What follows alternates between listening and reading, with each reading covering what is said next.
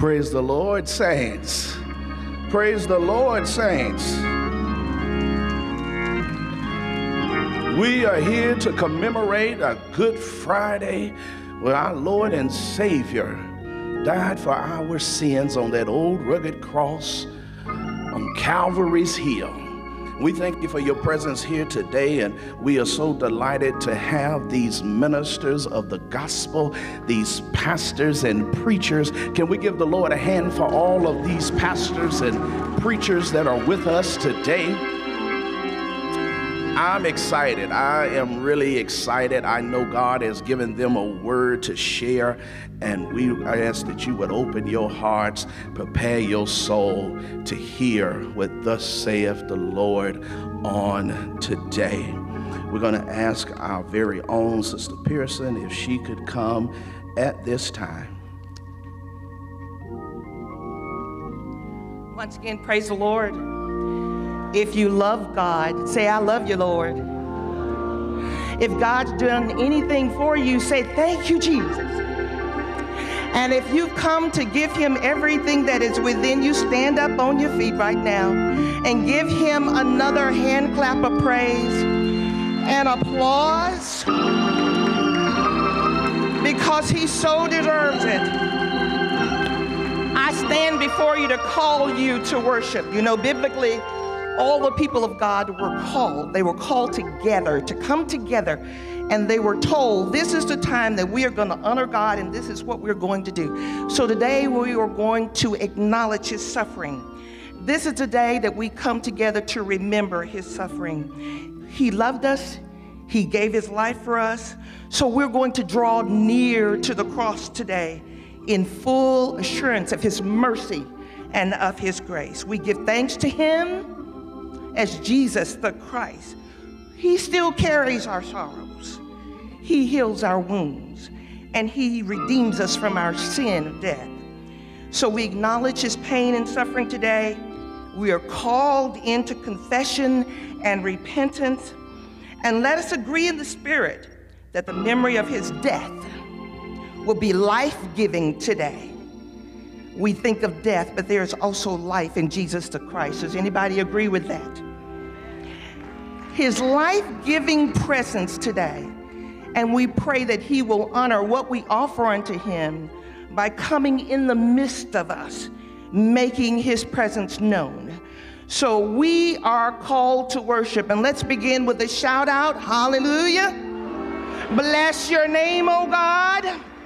We love you, Lord. We praise you, O God. We glorify you in this praise. There is none like you. God, you love us. We love you back. You first love us, O God. That's what we speak unto them this morning. Now, as we set our minds and our focus on Jesus the Christ and his suffering, let's join our voices together in a corporate supplication. That means all of us together.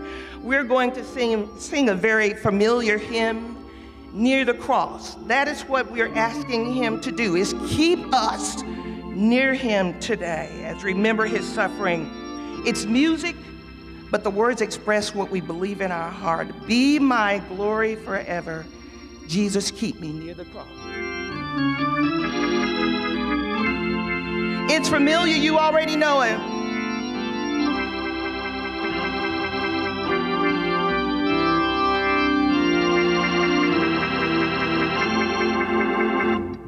Come on, sing with me. Jesus, keep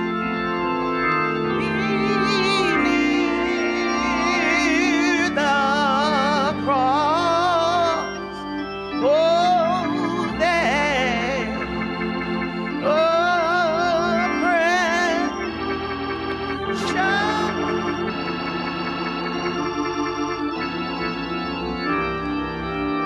we're speaking individual and corporate. Free.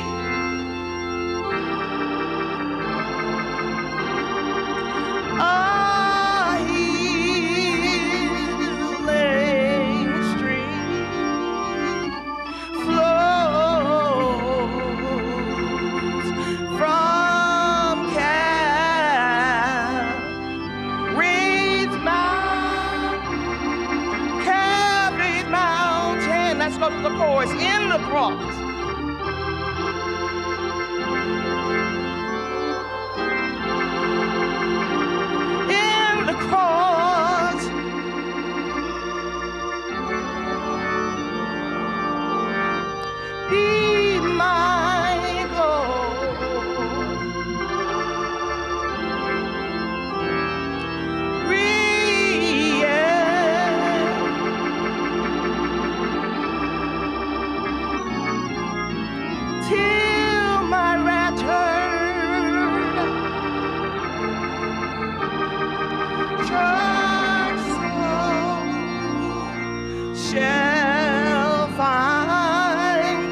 word speak to you.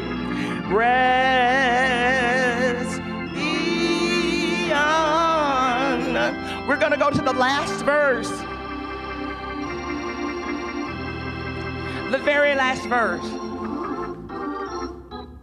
Near the cross, I'll watch and wait,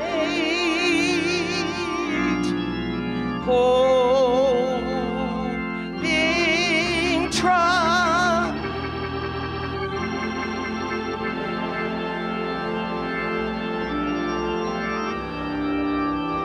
Till I reach that golden strand. That golden strand, just beyond.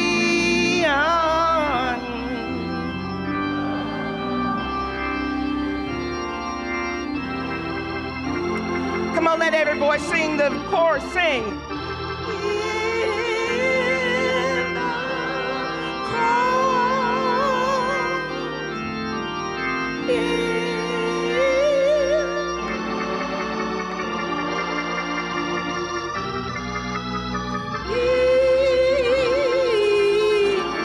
my glory.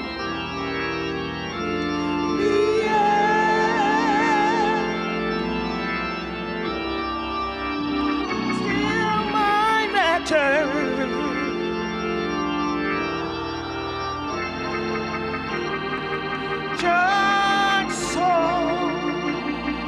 shall find rest beyond.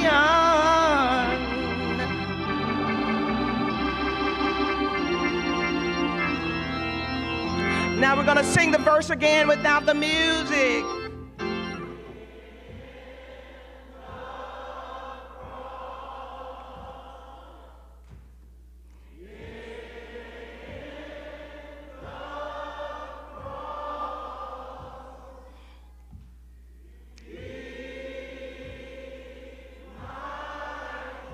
Don't you feel that? Don't you feel that?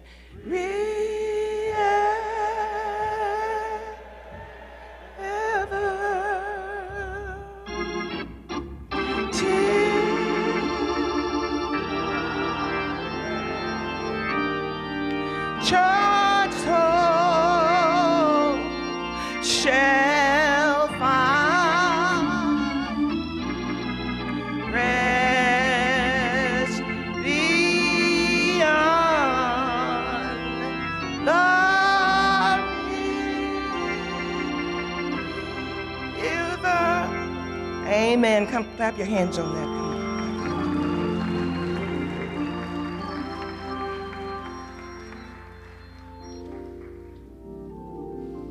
Amen, saints of God, amen. We will have our scripture by our very own Reverend Jeanette Cody, followed by prayer by Minister Douglas, and then our welcome by Deacon Cliff Taylor. After our welcome, we're going to be blessed by a good friend of mine, Pastor Camille Holmes, the pastor of New Hope Baptist Church right downtown, and he's going to bless us with solo. If you could come in that order.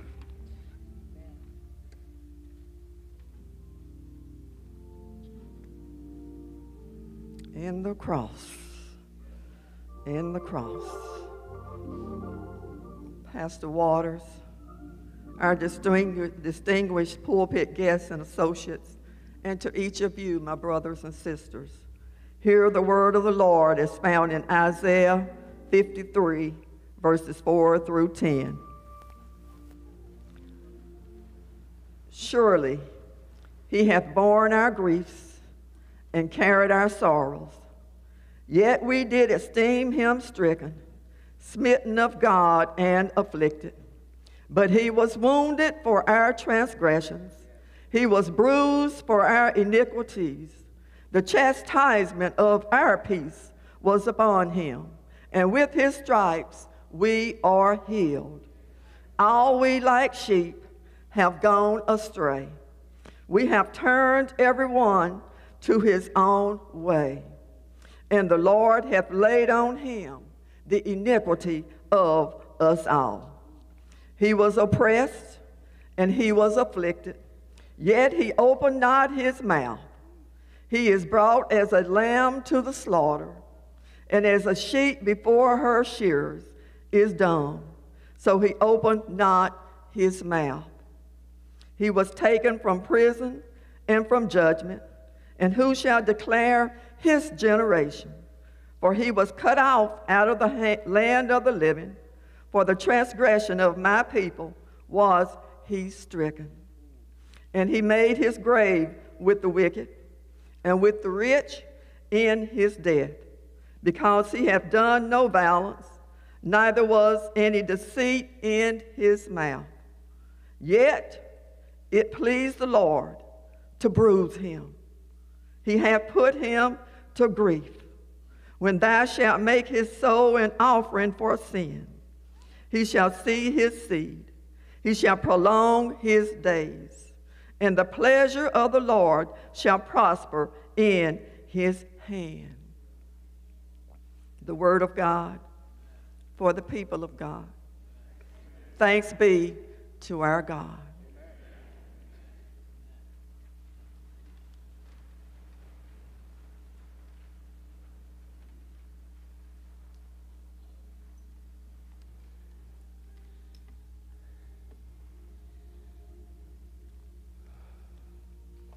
Good morning, all brothers and sisters in Christ.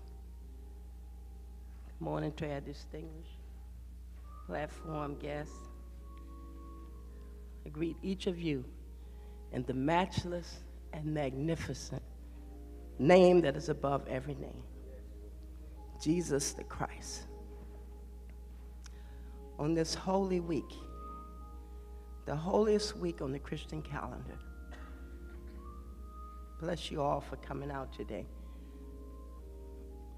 to remember the ultimate sacrifice that our Savior came from glory to give his life, that we would all have a right to the tree of life. Let us pray. Heavenly Father, we praise you. We exalt you, Lord. We magnify you, Lord. We glorify you. We reverence your holy name that is above every name. That at the name of Jesus, every knee should bow and every tongue confess that you are Lord. We thank you, Lord. We thank you. For you are Elohim, the Creator. You are El Elyon, the Most High. You are Jehovah Sikkenu, our righteousness. You are Jehovah Rapha, our healer. By your stripes, by your many stripes, we are healed. You are Jehovah Jireh, our provider. You provided the ultimate sacrifice. You were willing and obedient, and you left your home in glory to be the Lamb of God who takes away the sins of the world. You shed your most precious blood, Lord, for our sins. You were wounded for our transgressions, bruised for our iniquities. The chastisement of our peace were upon you, and by your stripes we are healed. Lord, we are eternally grateful for your sacrifice, Lord. We thank you, Lord. We thank you for giving your life on Calvary. But most of all, Lord, we rejoice that on the third day you rose again with the keys to hell and death. Hallelujah. We thank you that you are the resurrection and the life. The resurrection and the life. Oh, death, where is your sting? O grave, where is your victory? Thanks be to you, Lord, for the victory through Jesus Christ. Lord, we pray for each of your servants as they bring the word today, Lord. Speak to them and speak through them, Lord. May you prepare our hearts to be receptive and our spirits to be uplifted. Lord, may we never be the same. In Jesus' name, amen.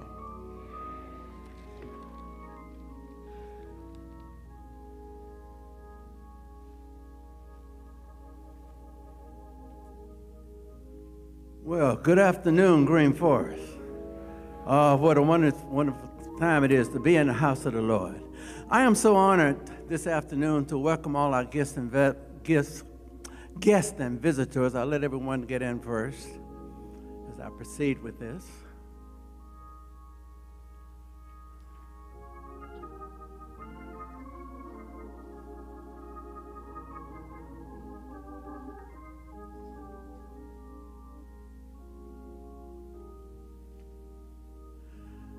It's such a blessed day. Good Friday is such a blessed day. Will all our guests and visitors please stand and remain standing for just a moment? All of our guests and visitors. Hey, hallelujah. Yeah. Yes. Yes. Again, I'd like to welcome you to this service on this day.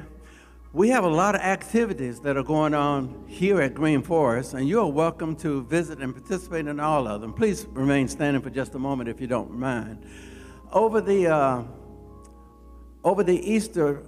Easter weekend, a lot is going on. For tomorrow at 10 o'clock, we have an evangelist blitz where we'll go out into the neighborhoods. At noon, we have extravaganza for the children. Bring your children if you have children. Participate in that.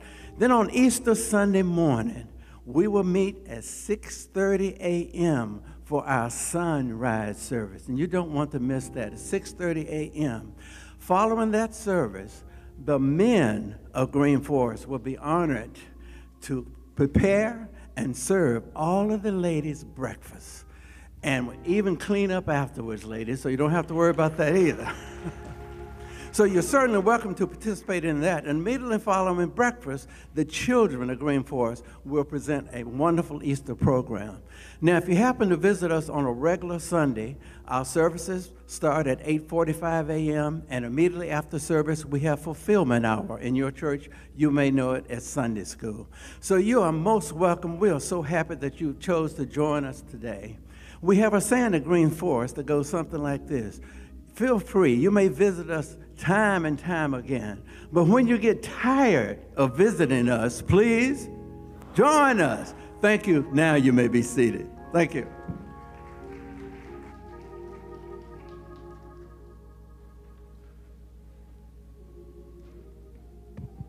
C sharp, if you will.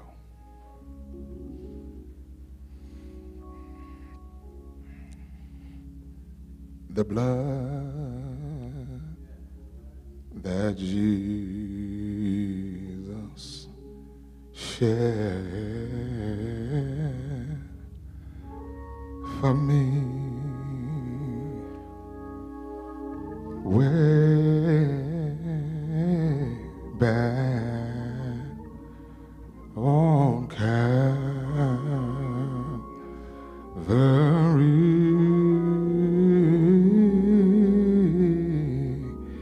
The blood that gives me strength from day to day. It will never lose its power.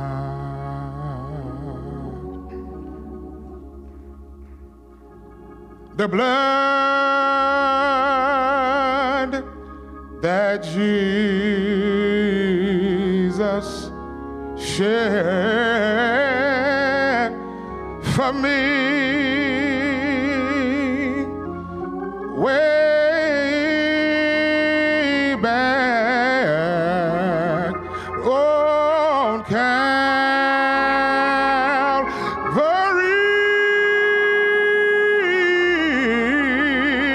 the blood that gives me strength from day to day.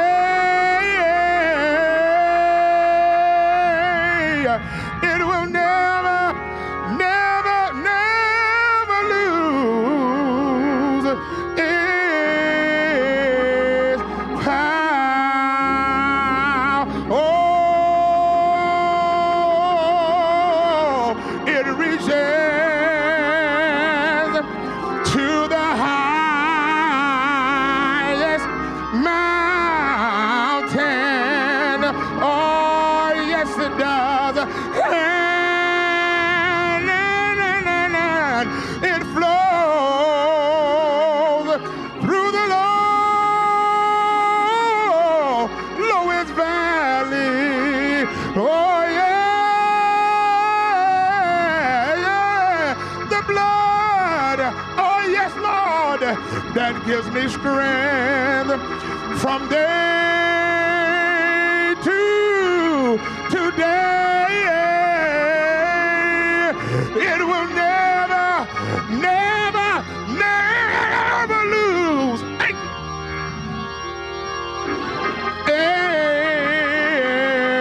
its power. Oh, it reaches. How many know what I'm talking about? To the highest mountain. Oh, yes, it does. And it flows through the lowest valley. Oh, yeah.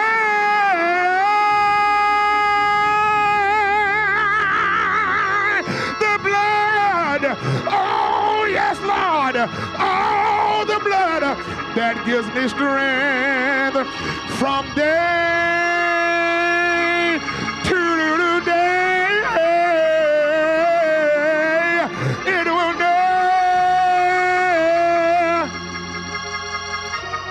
never lose its power.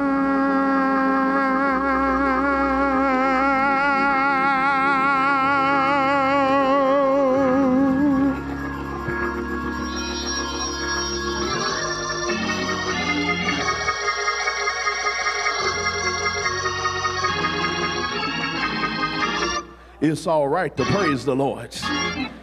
I feel like we're a little tight in here. It's all right to praise the Lord. Do I have about 3 people that came to praise the Lord today that you know the blood would never lose its power? Thank you, Jesus. Thank you, Pastor Holmes, for that wonderful, wonderful, oh my God, ushering us into the presence of the Lord with that wonderful song. We thank you so much to Deacon Taylor, blessing us with the welcome, to Minister Douglas. Thank you for that beautiful prayer. And to our Mr. Cody, we thank you as well for that beautiful scripture. You all, it's preaching time. We are here today to commemorate the 7 last sayings from the cross by Jesus. We have with us 7 preachers of the gospel. Amen. We are blessed for our first preacher to be the pastor of the Shiloh Baptist Church in McDonough, Georgia, the Reverend Karen Kelly. Can we give God a hand of praise for her? Amen. I have known Reverend Kelly now for almost 15 years. She has been very active in the New Era Missionary Baptist State Convention. She is serving as one of the vice presidents of that state convention. She has moved all through the ranks, serving from the lowest position into Christian education, over the youth, and now as VP, and one day president. Amen, somebody. Her service at Shiloh has been commendable as she has brought a renewed spirit and healing and vitality to that church, and she will be coming with her first saying today, "Father, forgive them, for they know not what they do," from Luke 23:34. Would you receive her as she comes today?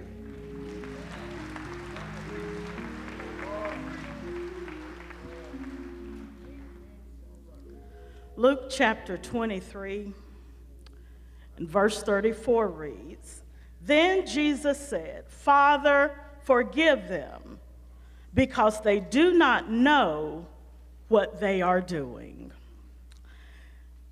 I would like to talk on today from the thought, Father, forgive them. Father, forgive them. In Luke chapter 23, we get a front row seat to an execution scene that included two criminals and the innocent Jesus. All three were crucified. They arrived at what the Romans would have called Calvary and the Jews Golgotha. And after Jesus arrived at the place of the skull, he is crucified between two thieves. Jesus fulfilled Isaiah's prophecy found in Isaiah chapter 53. He was oppressed and afflicted, yet he did not open his mouth. Like a lamb, he is led out to the slaughter, and like a sheep is silent before her shearers, he did not open his mouth. Jesus, as the Lamb of God, voluntarily laid down his life. He did not try to stop those who opposed him. He remained silent rather than defend himself. When Jesus went before the Jewish council, he answered not a word. When the people chose Barabbas over Jesus, he answered not a word. When he was placed on the cross, Jesus answered not a word. When he is mocked by the bystanders, he answered not a word. When he is mocked by the Roman soldiers, Jesus answered not a word. Amidst the gasps, the sighs, and the groans, we can see in our sanctified mind, Jesus' lips began to move. He isn't asking for pity from the people. He isn't asking the people to take him down. He isn't pronouncing judgment on the people. Very early in this awful scene of crucifixion, our Lord and Savior began to pray. In Jesus' dying hour, he fulfilled Old Testament prophecy by interceding for the transgressors. Jesus knew and understood the power of prayer.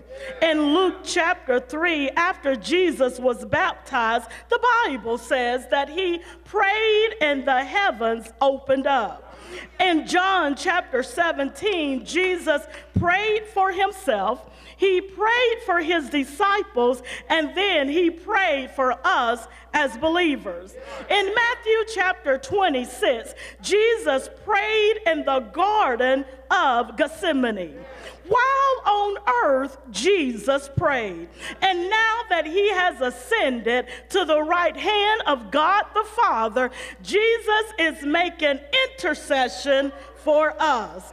Jesus is our intercessor. Jesus is our advocate. Jesus is our mediator. Jesus is our defense. Aren't you glad that Jesus intercedes for us? Jesus prayed for the forgiveness of his opponents. As the soldiers laid him on the cross, Jesus prayed, Father, forgive them. As he had the nails driven through his wrists and his feet, Jesus prayed, Father, forgive them. As they lifted the cross and placed it in the hole, Jesus prayed, Father, forgive them. And as Jesus listened to those who were mocking him, Jesus prayed, Father, forgive them. Jesus could have prayed, Father, judge them. Father, avenge me. Father, destroy them. Jesus could have prayed, Father, hurt them like they've been hurting me. He could have called down legions of angels to deliver him at that moment, but he did not. Instead, Jesus prayed, Father, forgive them. Between the gaps of breath and the cries of pain, he is not praying for himself, but he is praying for his enemies. Notice now, Jesus did not pray for their wealth. He did not pray for the prosperity of the nation. He did not pray for the hungry and the homeless or the sick and the lame. Jesus prayed for their forgiveness. Because see, Jesus knew then, and he still knows today, that a person's greatest need is forgiveness. See, you may want money stacked up in the bank, but you need God's forgiveness. You may want a closet full of clothes, but you need God's forgiveness. You may want a new car or a new diamond ring, but you need God's forgiveness. Jesus prayed that God would give mankind what it needed the most, which was God's forgiveness. Is there anybody here who is glad, like I am, that I have been forgiven? Jesus voluntarily laid down his life to provide forgiveness of sins. He did not die for a political cause. He did not die as an enemy of the state. He did not die for someone's envy. Jesus died to provide forgiveness of sins. And at this moment, Jesus prays for his enemies.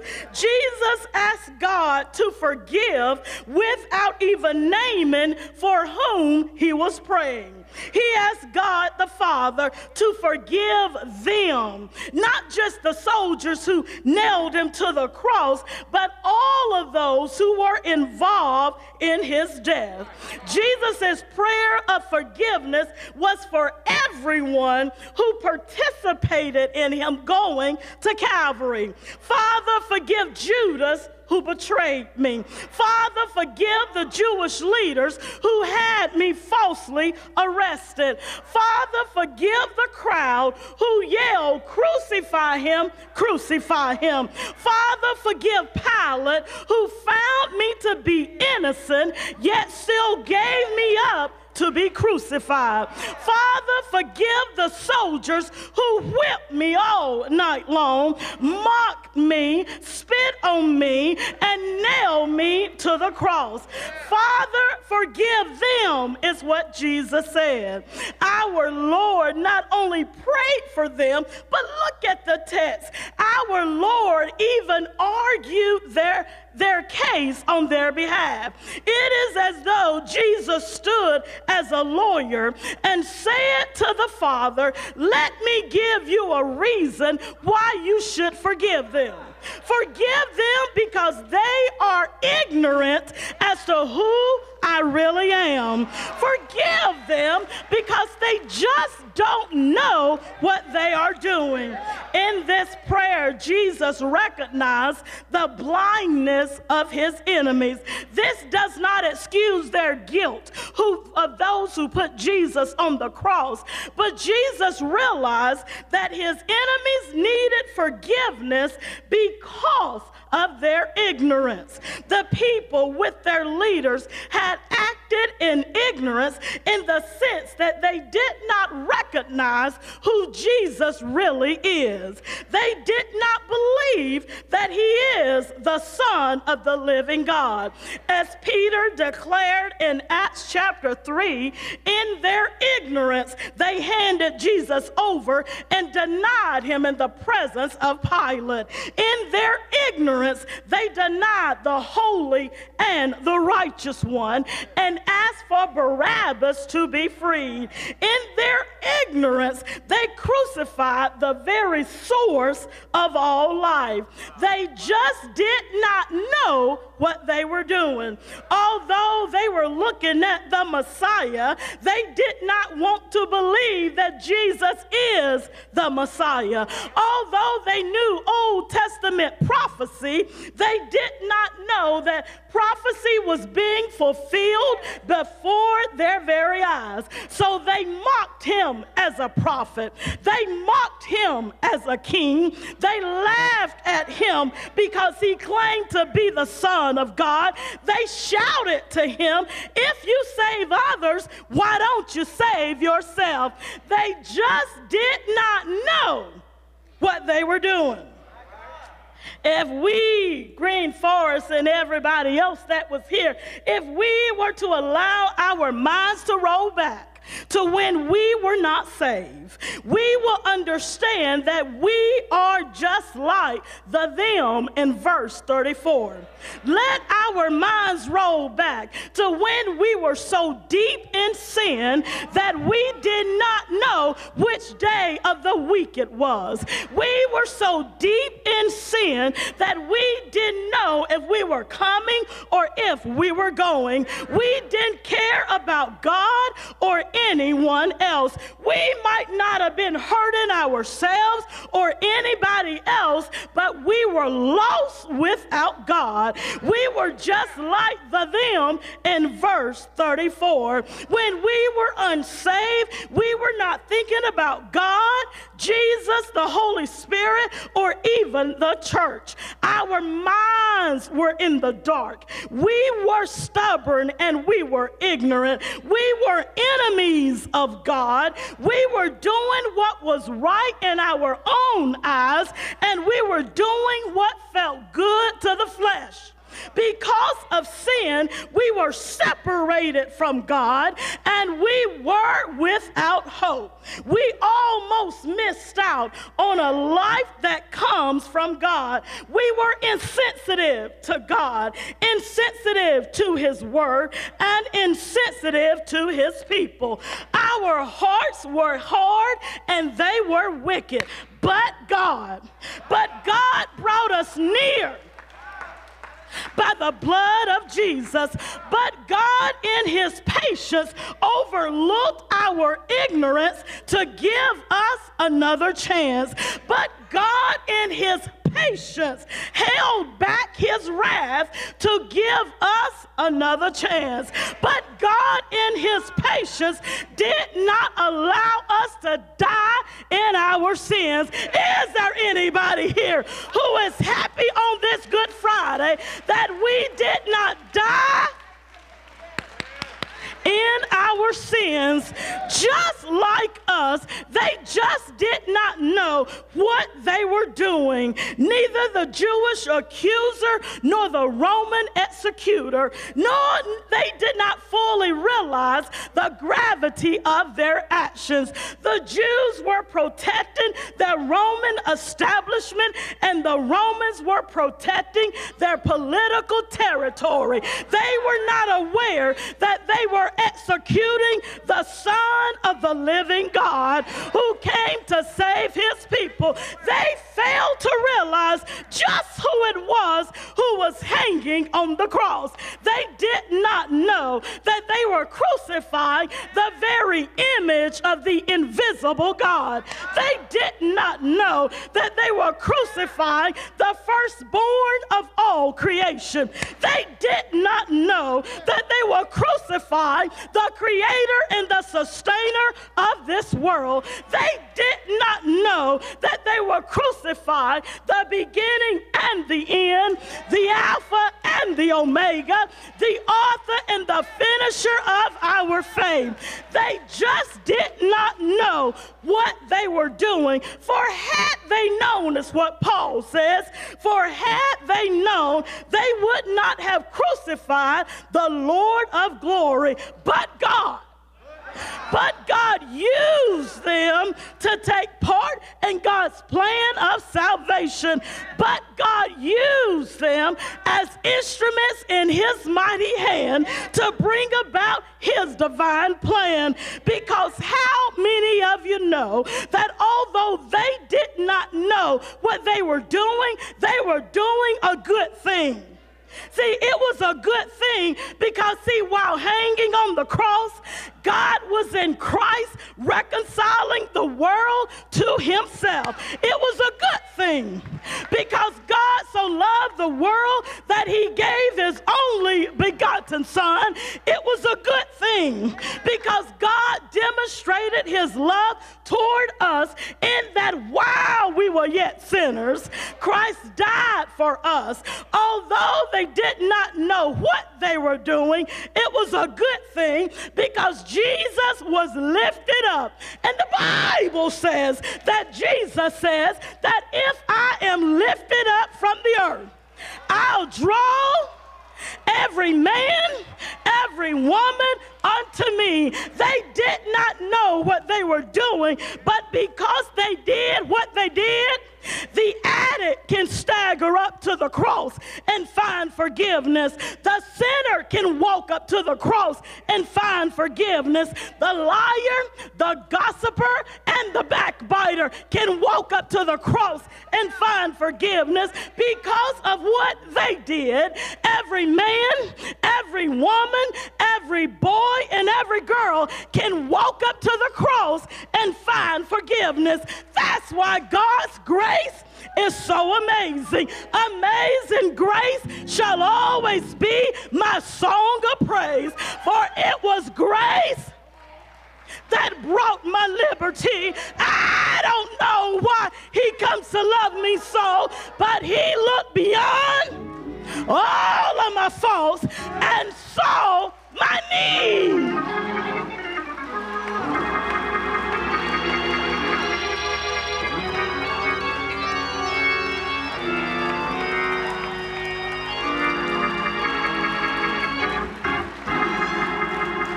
Hallelujah. Father, forgive them. Come on, let's give the Lord another hand of praise for this preacher of the gospel. Thank you so much, Pastor Kelly.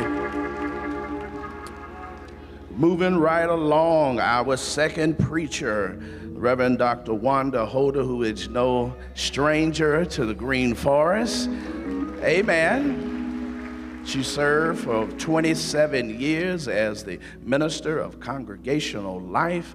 She is now serving as an assistant pastor for the First Baptist Church in East Point, Georgia. We thank God for her presence here today and look forward to her blessing us with a word from the Lord. Would you receive her as she comes with "Today shalt thou be with me in paradise" from Luke 23:43. Come on, let's give the Lord a hand of praise as she comes.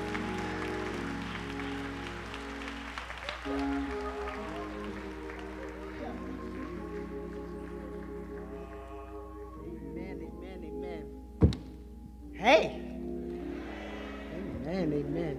To God be the glory. Amen. To Pastor Waters and to Pastor Hicks and all my gospel siblings, God bless you, and all my brothers and sisters. It is so good to see you. Be in the house of the Lord and up here for 5 minutes. Amen, amen. To God be the glory. What a dichotomy. What a dichotomy.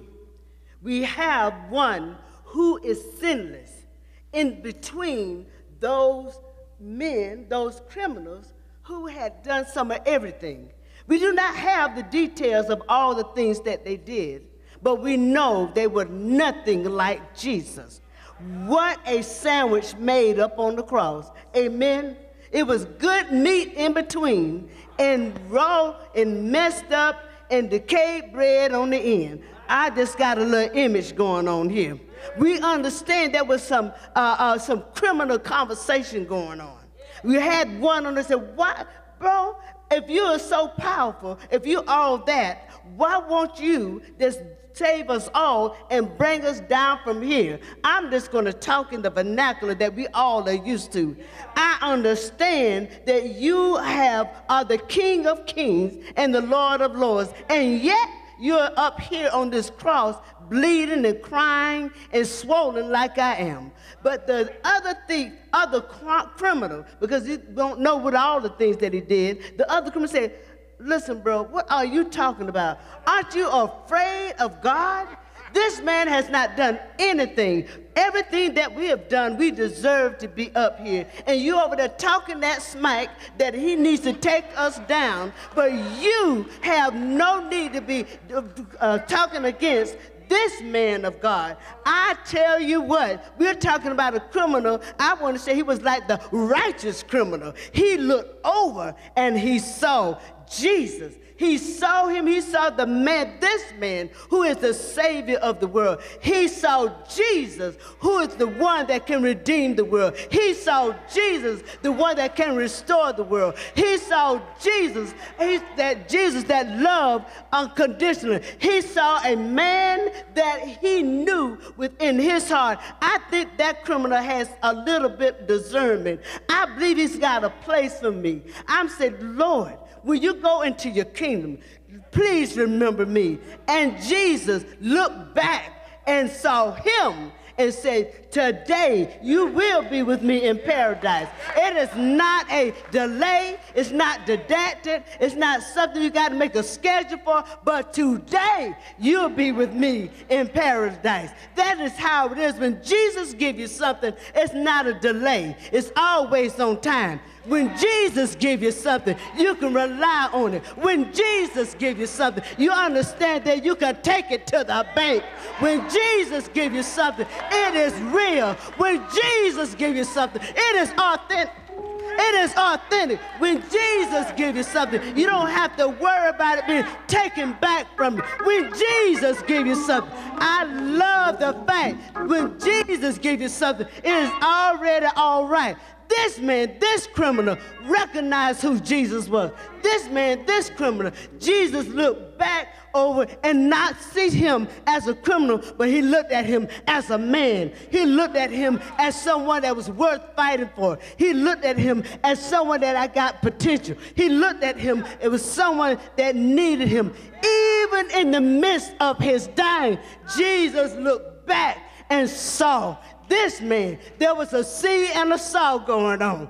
Jesus saw him, and the man sees Jesus for who he is. We understand that the criminal did not understand all the things about the laws, but he understood the love of Jesus. Isn't that not right? We may not understand all the scripture in the Bible, but we do know that Jesus loves us. We may not understand every scripture, can remember everything, but one thing that we can remember, when Jesus saved our soul, he looked over and he saw, and he looked over and he responded. He looked over and he gave. He looked over and he forgave. He looked over and he gave a promise. Do you know today you got to just look over and see who Jesus is? If you love him, you just look over and say, "Lord, I love you." You just look over, "Lord, I believe you." You look over, "Lord, I trust you." Hallelujah. We understand that this criminal got the rolling carpet, got the roll-out carpet, as we do. Jesus did not try to sort out all the things that he did. He did not try to figure out all the things that he could have done. But what he did, he looked within.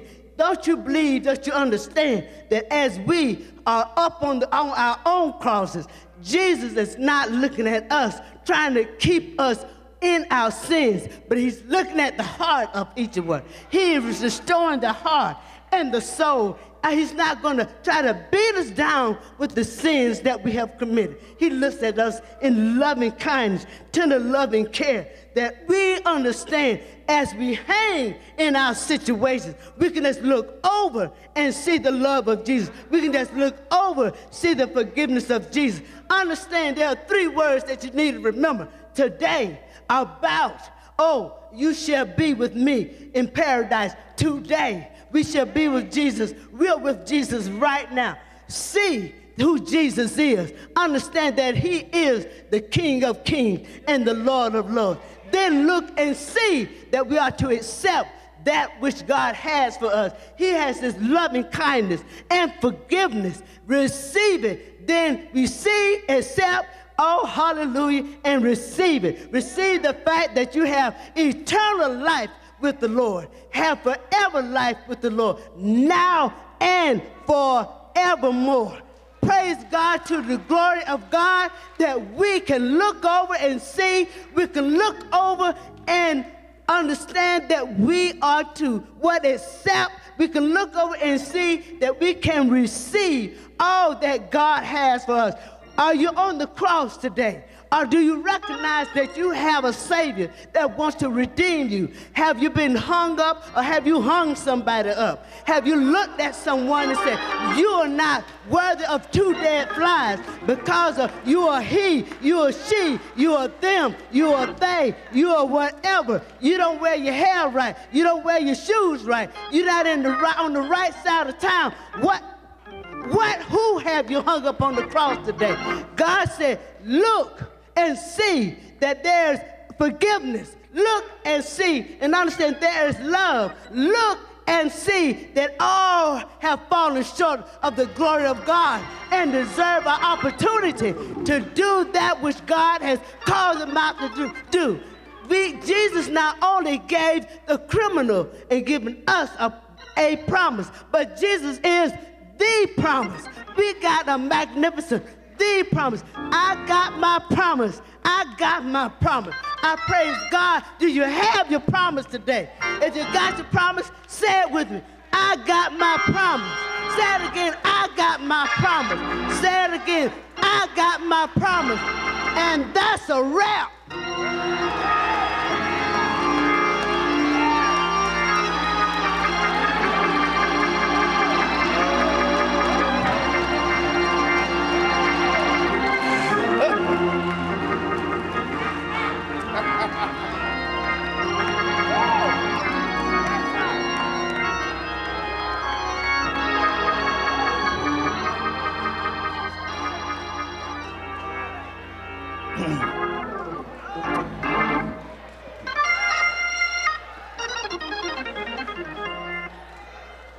Dr. Holder, welcome back home. We're going to send your letter over there to First Baptist and tell them you here now. Thank you so much. Let's give the Lord a hand of praise. Are you hung up, or have you hung someone up? Today is a day of reflection too. We always want to be the women who went to the tomb, but some of us was in that crowd crying, "Crucify him." Thank you so much, Dr. Holder. Moving along, our next preacher, Reverend Dr. Winford Price Jr., the newly installed pastor of the Beulah Baptist Church. Amen. He is a Morehouse brother and a scholar, a professor. He is doing wonderful things at Beulah, reviving the congregation, being active in that community. And we know that God has great things in store for him yet even to come as his ministry continues to expand, both among the young as well as the seasoned. His word today is, "Woman, behold thy son." Oh, thank you, Jesus, from John 19, 26 and 27. Let's give him a hand as he comes today.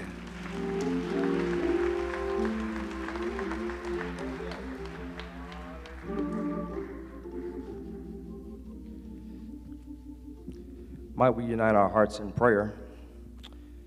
God, we thank you now for this preaching moment. We pray that you would have thine own way. Let the people see none of me and all of you. In your precious and holy name we pray. And every glad heart said amen. If you have your Bibles, I would that you join me, protocol having already been established. God bless you, Pastor, for this gracious invitation. John chapter 19. As it is our custom as Black Church, I would, if you're physically able to stand and rest upon your feet with me. To the members of Beulah, God bless you for being here, and Ray of Hope. John chapter 19, beginning at verse 25. Meanwhile, standing near the foot of the cross of Jesus was his mother and his mother's sister, Mary, the wife of Clopas, and Mary Magdalene. When Jesus saw his mother and the disciple whom he loved standing there, he said to his mother, "Woman, here is your son." Then he said to the disciple John, "Here is your mother." And from that hour, he took her into his own home. I want to emphasize this particular scripture, when Jesus saw his mother standing there. Would you do me a favor and help me to preach today and look at your neighbor and say, "Neighbor, I'm still standing." You may take your seats. I want to preach from that thought today as I hang my hat upon that phrase, I'm still standing. In 1922, the scholar and the poet by the name of Langston Hughes put pen to parchment and wrote a well-known poem entitled Mother to Son. Some of you all may have learned this poem in grade school, and I dare not insult your intelligence, but if you have ever heard this poem by Langston Hughes, Mother to Son, it goes something like this. Mother Pitts, it says, "Well, son, I'll tell you that life for me ain't been no crystal stair. It's had tacks in it and splinters and boards torn up and places with no carpet on the floor bare, but all the time I's been a climbing and reaching and landing and turning corners and sometimes going in the dark where there ain't been no light. So boy, don't you turn back now. Don't you set back on the steps, 'cause life finds you is kind of hard. Don't you fall now, for I's still a going, honey. I's still climbing, and life for me ain't been no crystal stair." Somebody in this place today can identify with the mother in this poem, because you too can testify that life for you ain't been no crystal stair. And don't you fall back now, she tells the son. The mother in this poem tells her son and reminds him that life is no walk through the park. It's no dash through the daisies. It's no tiptoe through the tulips. It's no run through the roses, but rather it is filled with bumps and bruises and highs and lows and twists and turns and mountains and valleys and rivers and deserts and mountains and planks. But all the time we keep on climbing. And I'm just curious, is there anybody in this space today who can testify, Brother Rice, I know what it's like to have to deal with some hardships, and I can test to the fact that life for me ain't been no crystal stair. While the poem is entitled Mother to Son, and there is a mother that is encouraging our son in our text today found in John 19. Instead of the mother encouraging the son, it is the opposite of this inverse. It is a son who is now dealing with some crystal stairs, and he is encouraging his mother. I like it because when we find Jesus in John chapter 19, we don't find a mother encouraging a son, but rather we find a son encouraging a mother. When we find Jesus in John 19, Jesus is hanging on an old rugged cross, and the Bible says that he still speaks a word to his mother. I know church folk don't always know when to shout, so let me hit pause and rewind and do it one more time. When we find Jesus in chapter number 19, the Bible says that he's hanging on an old rugged cross, but somehow or another he's still able to speak a word into somebody else's life. And this is ironic because of all the people that he speaks a word of comfort to, he speaks it to his mother. This is his mama. This is the one who raised him, and she realizes that life has not been a crystal stair. You do know the story of Mary. Mary has not been born with a silver spoon in her mouth, but Mary has had some bumps and some bruises along the way. Walk through history, if you will, because you will remember that Mary was only 14 years old at the time of the Immaculate Conception, which means that she would have been a teenage mother growing up where? In Nazareth. Can any good thing come out of Nazareth? Oh no, she's a teenage mother when she has Jesus. And the Bible Bible says that her husband Joseph has died about a decade earlier, in between 18 and 19 AD. And as if that's not bad enough, when her husband was alive, they were fugitives running for the border, trying to keep sweet baby Jesus safe. I'm just trying to tell somebody today that she has not had it easy. She grew up on the wrong side of the tracks, and now she is watching the thing that she gave life to die right before her eyes. She carried the one who is now carrying her. She birthed him and raised him and fed him and nurtured him and loved him and supported him and cared for him and looked out for him. Y'all ain't saying nothing. Let me go scientific on you. She is the one that has been taking care of Jesus after Joseph has died, from the time that he was a fetus to a zygote to an embryo in the first and the second and the third trimester. She has given life to Jesus, and now she's watching her baby boy die on an old rugged cross. All I'm trying to tell you is that life for Mary, it ain't been no crystal stair. She survived all of that, and the text says now she is at the summit of Golgotha's brow. She's hanging out with Jesus on Calvary. But here's the blessing of the text, friends. With a crown of thorns pressed upon his head, splintering the frontal lobe, the parietal lobe, and the optical lobe, reducing his ability to see as drops of blood pour from the cavities of his vascular tissue, with 5-inch spikes piercing through the transverse carpal, the median nerve, the carpal tunnel, and the flexor tendons of his hands, and with 7-inch spikes puncturing through his feet, through the metatarsal, the lateral plantar nerve, the tendons of his hand, the medial plantar nerve, and the deep perennial nerve. His lungs are beginning to collapse as he gasps for breath and holds his body up, saying, "Today you will be with me in paradise." The Bible says that now his abdomen muscles are beginning to decompress because the weight of the cross is compounded by the gravitational pull of the metaphysical universe, and is pulling his body down, which is now straining his heart and his aorta valve,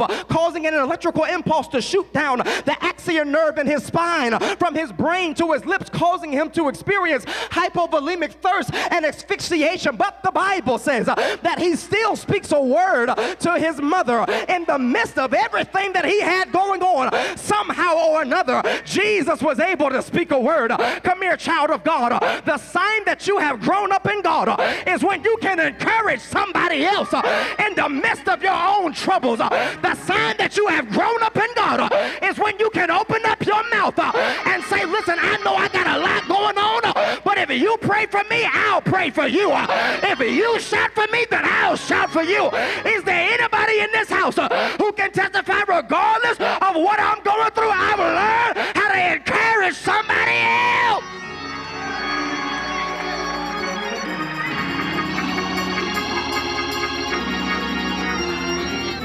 And the Bible says that Jesus speaks a word to his mother in spite of what he is dealing with. It is what the theologian Dietrich Bonhoeffer calls, in some instances, a Christless Christianity. That so many of us today are only concerned about me, myself, and I. Stop being selfish and arrogant in church and learn how to pray for somebody besides yourself.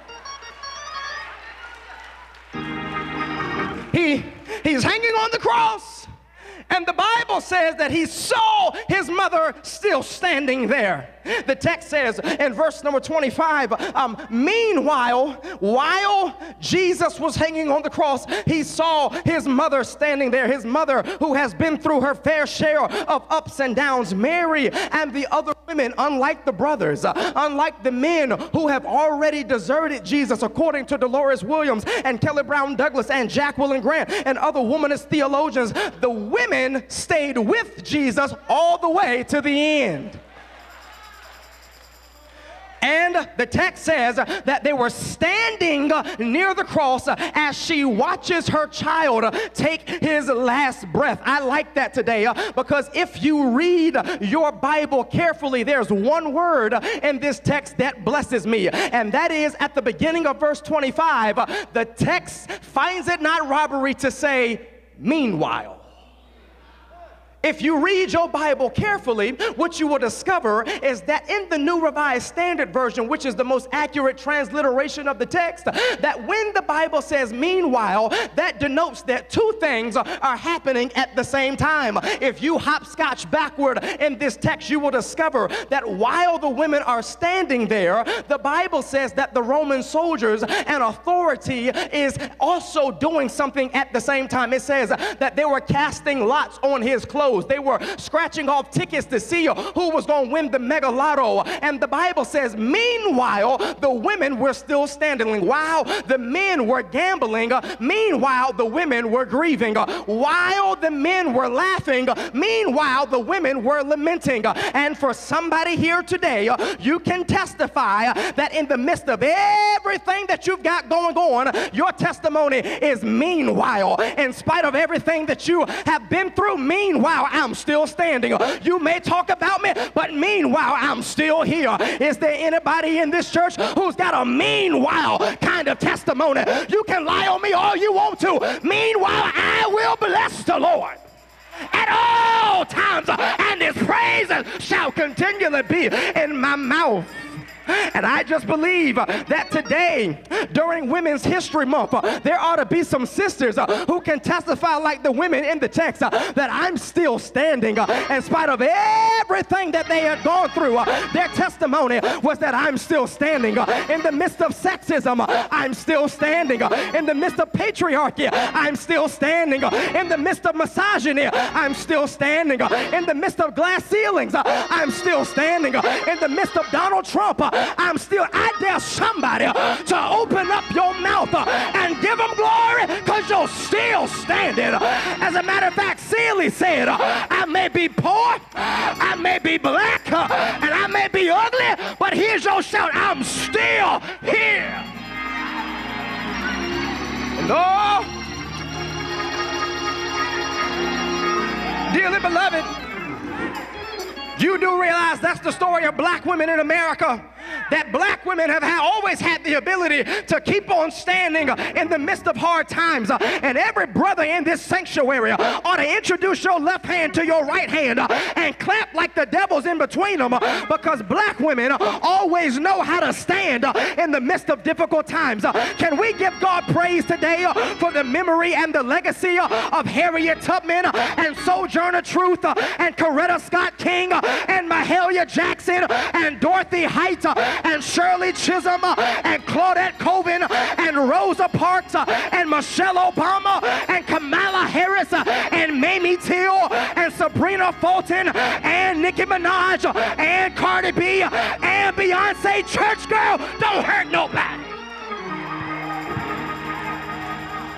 I'm done. The Bible says that Jesus saw his mother standing there in the midst of everything that she had been through. And I like this because when you read John's gospel carefully, the only other place that you see Mary showing up is not in John 19 at Calvary, but it is in John chapter 2 at Canaan. You remember, if you moonwalk down memory lane, you will remember that when Jesus begins his ministry in chapter number 2 at the wedding of Cana, the Bible says that some of the saints got thirsty and they ran out of Pinot Noir. And so the Bible says that Jesus was able to suspend the liquidity of the water and to mess with the viscosity of the water and turn some water into wine and H2O into Hennessy and Dasani into Douce and Aquafina into Everclear. But not only was Mary there at the beginning, but Mary was there at the end, because whoever you start with, no matter what you go through during your ministry,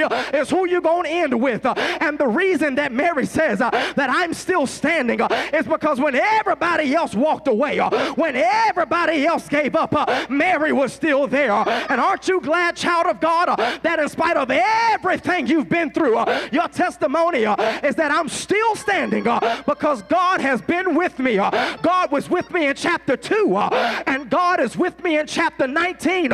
So no matter what comes my way, I can give God the glory and I can give God the praise because God will see me through. Is there anybody in this house who can open up your mouth and give them the glory? Like after everything that I've been through, what you've been through, I've been up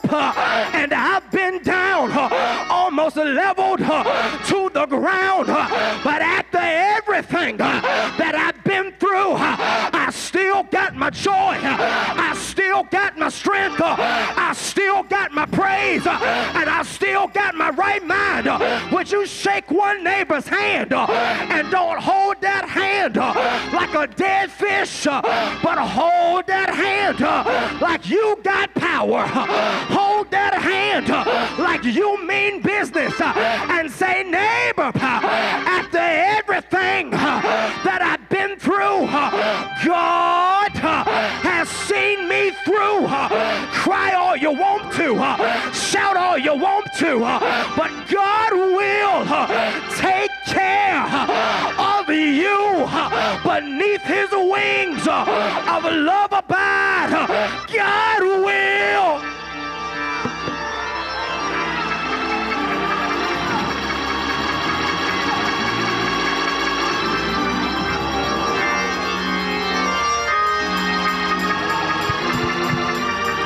Oh, come on, let's bless the Lord.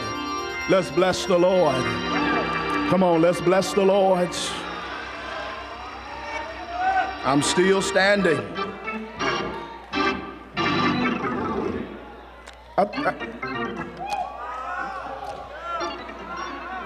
Didn't I see some Beulah members in here? Y'all just raise your hand real quick. The Beulah members. I'm just going to say this. I'm just going to say this. I know you take care of your pastor. I know you blessing him beyond measure. But whatever you paying him, you still need to raise it. But just let that sit in the atmosphere. You have a gift from God. Cherish that gift. Thank you, my Morehouse brother. That's how we do it at Morehouse, y'all. Amen. Our next preacher, the Reverend Dr. David Hopewell, one of our own here at Green Forest. He is our minister of visitation. He has been a professor at the Beulah Heights Bible College.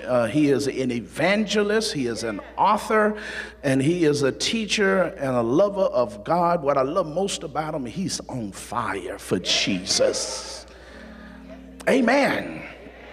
And we look forward to him sharing with us today as he comes with the word, my God, why hast thou forsaken me? Would you give the Lord a hand of praise as he comes?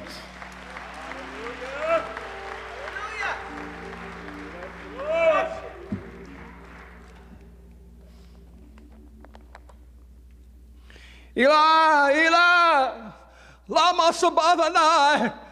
My God, why have you forsaken me?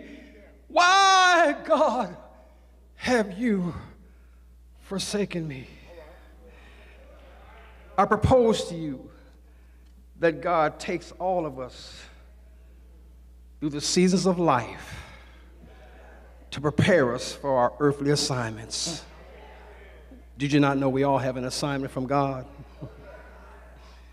We see Jesus here in this text, Mark chapter 15, verse number 34. The 9th hour, crying out, Eli, Eli, lama sabachthani, why hast thou forgotten me? Yet we must remember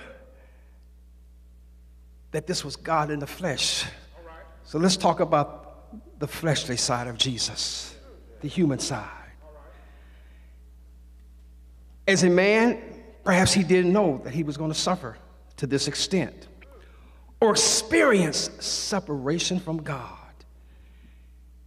Yet to help us, the Bible says at all points, he was tempted like we are. Yet he didn't indulge. He experienced everything you and I experience. Did you not know this was his assignment?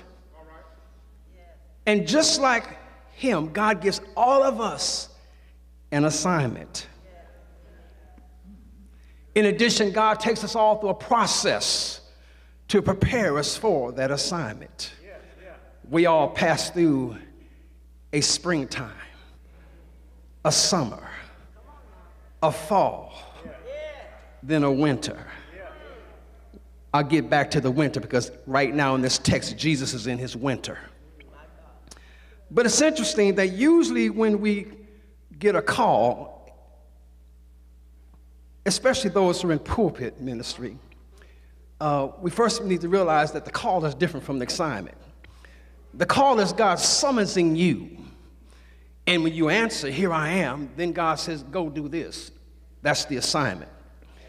But it's interesting that the first thing usually that we do, and I know that there are people in the pews, that I want you to understand this is not just this is for every one of us in here today, that you have an assignment.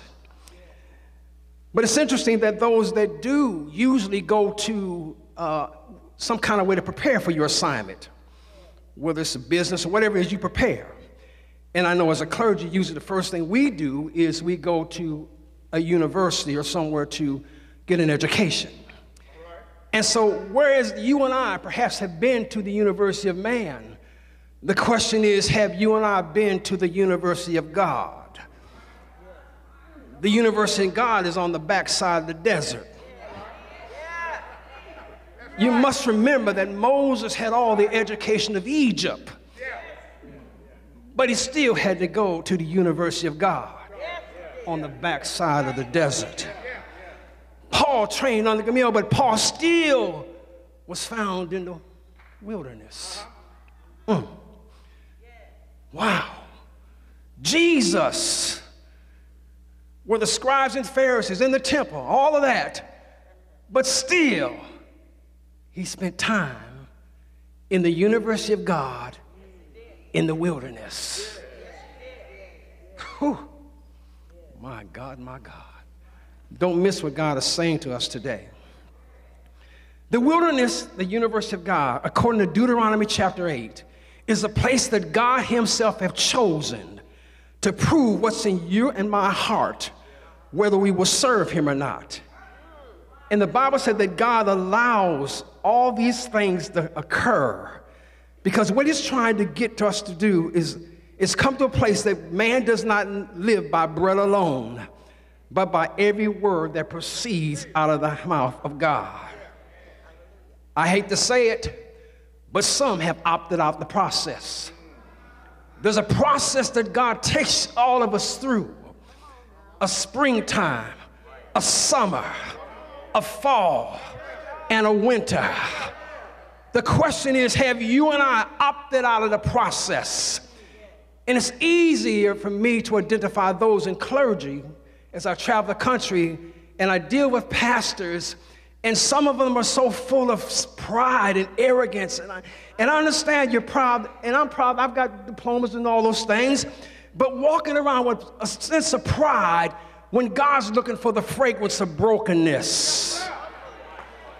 When you and I get to the point that we don't want it anymore, like Moses in the desert, that's just about when God's getting ready to release you into your assignment.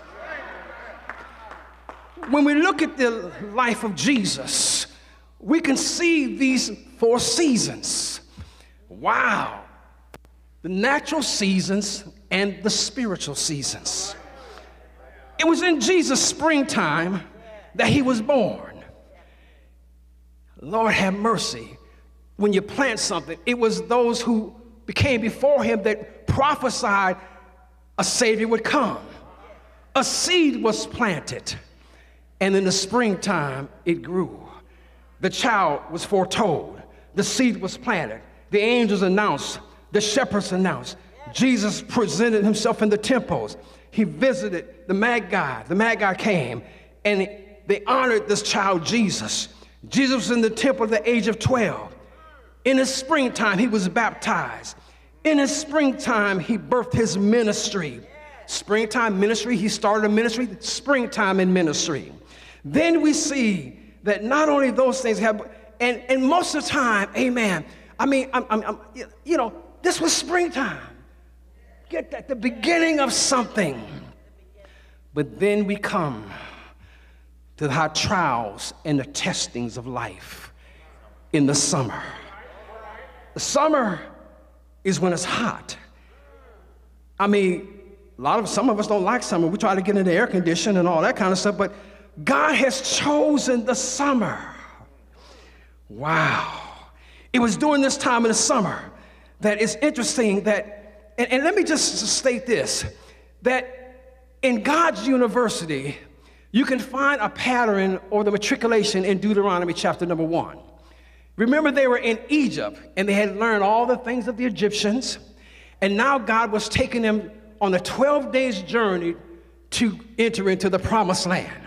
You must understand that from Mount Horeb to Kadesh Barnea, it was an 11 days journey. 11 means the number of imperfection. One more day, number 12, which means governmental authority of rule, they would have been with God in authority in the promised land. They would have graduated. When Moses went up there and got the law or got the textbooks, he came down as a professor to give them the text with the curriculum, and they chose to disobey and would not do what God told them to do. And a 12 days journey cost them 40 years. That's a lot of staying after school. I mean, that's a lot. I mean, you could have graduated, but you're still in school 40 years later. The number 11, imperfection. When you could have been in the promised land, cost you another 40 years wandering in the world. And the word Kadesh Barnea, part of that word means to be holy. You were in a state, but you never completed. Now you're going to school on a walker. Now you got a cane. You got your hearing aid. You can't hear any longer. Lord have mercy. What Jesus experienced during his summer, he told his disciples all the things that he would experience, the hot trials of life. He experienced the Gentiles mocking him, the shameful treatment. He was spit upon. Lord have mercy. Various encounters with the Jewish leaders. He was on trial 6 times. They chose Barabbas instead of Jesus. He experienced all these trials during the hot summer of life. What season are you in? Then we come to the season of fall. Fall is when that which is hidden cannot be seen. Like you can't see the trees, branches because of the leaves. But then fall also is when that falls on that which was seen is now hidden. Amazing. The fall. It's those things that you and I have on our heart that are hidden, that no one knows about, that we think that are hidden. What is in God saying, what is in your heart that God keeps telling you to dethrone? Because it's sitting in the place that's only reserved for him, but you and I refuse to dethrone it. So the question is, when Jesus in this text, what was on Jesus' heart? As a man, I mean, maybe he thought, God, I knew I was supposed to die for the people. I knew that, but I didn't know all of this. I didn't know all this was going to happen. Agonizing the garment in the garden. Listen to this. I knew they were going to, I didn't know all this. They persecuted him. Luke 21:12. Denied Peter, his own denied him. The Sanhedrin plotted against him. They arrested him. They slapped him on his face. They accused him falsely and blasphemed. They placed him on trial. They lied upon him. The scribes and the Pharisees always were after him. They mocked him. Those he came to redeem preferred Barabbas as opposed to him. They stripped his garment, cast lots on them in the robe. They whipped him 39 stripes. They gave him vinegar to drink instead of water. He was made to carry his own cross. They pierced him in his side. They placed a crown of thorns upon his head. And many of us know the New Testament scriptures, but we don't know the Old Testament scriptures. Let me just share some with you. Psalms 22 says, as it was prophetic, the psalmist, amen, echoing what Jesus would be saying, my God, why hast thou forsaken me? Why art thou so far from helping me and from the words of my roaring? Oh my God, I cry in the daytime, but you don't hear me. I cry in the night, but you're silent. But thou art holy, thou, O who inhabitest the praise of Israel. Our fathers trusted in thee. They trusted in thou didst deliver them. They cried unto thee, and you were delivered. They trusted in thee and were not confounded. But I am a worm, a no man, a reproach of men, despised of the people. Oh my God, all they that see me, this is Jesus, all they that see me laugh to scorn. They shout up at me with their lips. They shake their heads saying, he trusted in the Lord, that he would deliver him. Let him deliver him now, seeing he delighted in him. But thou art he that took me out of the womb. Thou didst make me the hope upon my mother's breast. I was cast upon thee from the womb. Thou art my God, and from my mother's belly. Be not far from me, for trouble is near, for there is no help. Many bulls have compassed me. Strong bulls of Bashan have beset me round about. They grap upon me with their mouth. As a raven and roaring lion, I am poured out like water. All my bones are out of joint. Not broken, but all my bones are out of joint. And listen to this, for they look and stare at me. He could see his own bones. My strength is dried up like a potsherd. My tongue cleaveth to my lip jaws. Thou hast brought me into this dust of this death. For dogs have compassed me. The assembly of the wicked is enclosed. They pierce my hands and my feet. I may tell all my bones, for they look and stare upon me. They part my garments among them and cast lots upon my vesture. But not thou be not far from me, O God.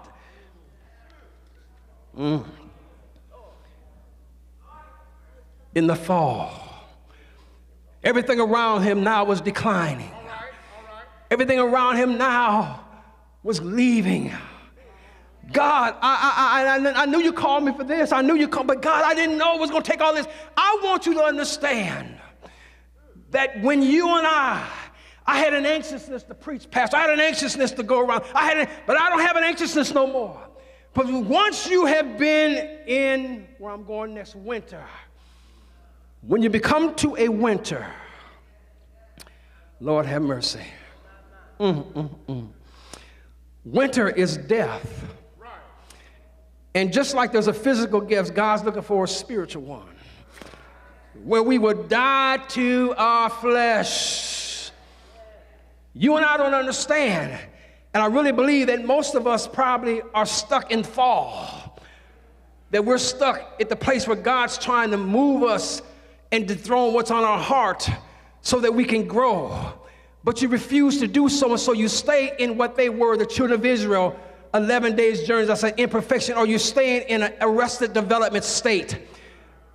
You live in an adult's body, but still act like a child.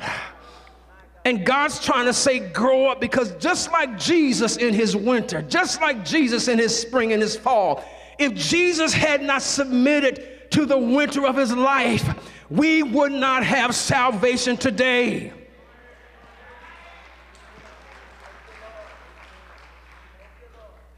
Perhaps you are in a season of winter. God takes all of us through the same seasons. I want you to understand that Joseph was in a season. When I give you these biblical characters, I want you to understand that winter is a place of isolation. Isolation is a place where heaven becomes silent. Jesus was in his winter on the cross because heaven was silent. He's crying out to his Father, and all of a sudden, God's not saying anything. He's in his winter when heaven becomes silent. Will you and I opt out the process, or will we trust God? You and I, are we crying out, Eli, Eli, God, why have you forsaken me? Remember Joseph. He was in a pit, and he was in prison, isolated, in a place where his prayers weren't being heard. Remember Job, who's in the belly of a whale, in isolation. Who can help me now? I'm in isolation. And as I'm thinking you about Moses, who's in a place of isolation in the desert, you must understand one thing about God and the university of God, that God brings you to a place of isolation. So there's only a dependency upon him, so then he can only get the glory. When you don't want it, God's getting ready to release you in it. But you know that you can't do it. And you yourself sometimes are crying out, God, I would rather leave here physically because I can't do it. There's an Elijah who was hid in the cave, and Jesus upon the cross. My God, why have you forsaken me? Why, oh God? Maybe you today are like Joseph that's in a prison. Maybe you are in the belly of a whale. Maybe you are like Moses hid in the mountain in the wilderness. Maybe you're Elijah hid in the cave. Maybe you're Jesus. Maybe you have cried out yourself, my God, why are you allowing me to go through all of this?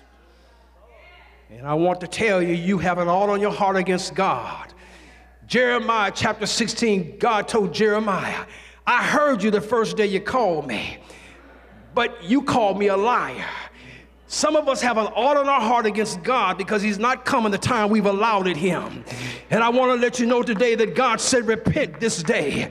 And then in the midst of your situation, just like Jeremiah, you've got to discern the activity in the midst of your circumstance.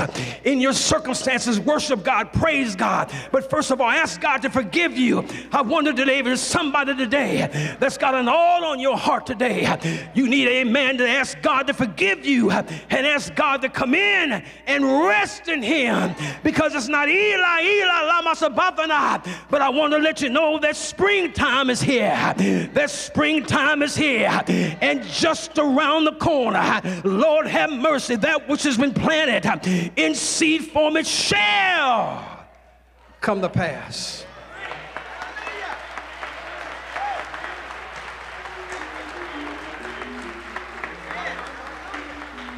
My. What season are you in now? My. Thank you so much, Dr. Hopewell, for the powerful word. We'll have a solo by our own Sister Ashley Pearson. Amen.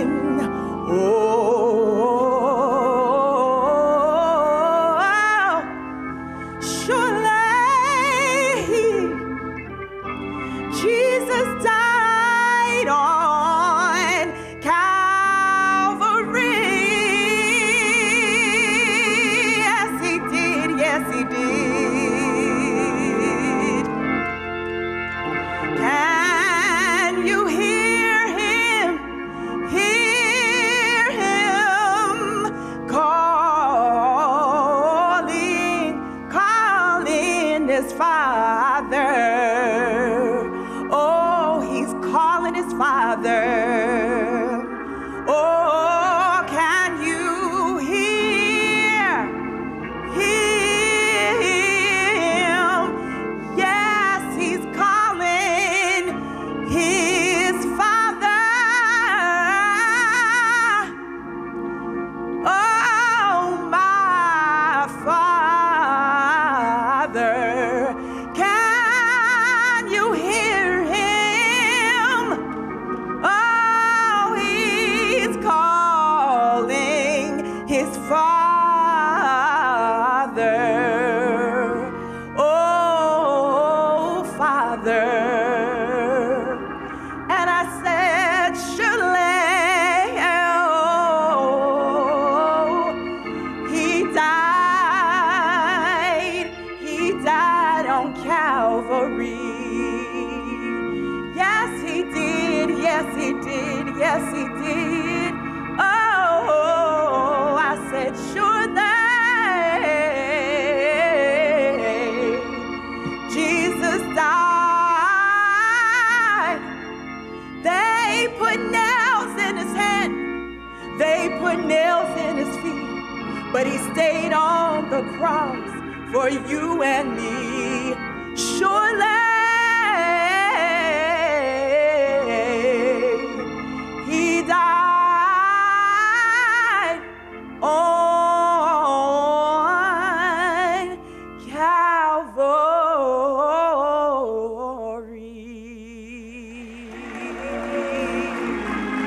Hallelujah.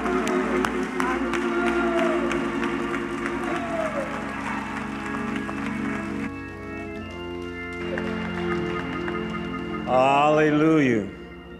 Praise the Lord. Praise the Lord. Haven't we been blessed by the preached word of God? Haven't we been blessed by the singing of songs and praise and worship and adoration to the Lord? Haven't we been blessed? Praise the Lord. Praise the Lord. Well, beloved, we're going to continue in this worship experience through the giving of our financial resources. We know that we cannot buy salvation because that's a free gift, and Jesus has paid the price. But we can sow into the kingdom of God that his ministry will continue. So let us pray. Father God, we bless your name today, God. We come with our hearts filled with thanksgiving, God. Thanking you first, oh God, for your son Jesus, oh God, who died for our sins. God, we thank you for this free gift, oh God, that you've given us, oh Lord Jesus. And now, God, as we come now, Lord God, we want to bless the name of the Lord through the givings of our monetary gifts, oh God, that you will be glorified, oh God, that your kingdom, oh God, will continue, oh Lord, and that ministry will be done. So God, we thank you now, Lord God, as we give, oh Lord God, with a cheerful spirit, oh God, because your word teaches us that God loves a cheerful giver. So God, we now ask, oh God, that you will receive these gifts, oh Lord God, and that you will multiply it, oh God, that it, oh Lord God, would be the blessing to many, God. Bless it as only you can, in the wonderful name of Jesus, who is our Lord, the risen Savior. In Jesus' name, we extend these gifts to you, Lord. In Jesus' name. Amen, amen, and amen.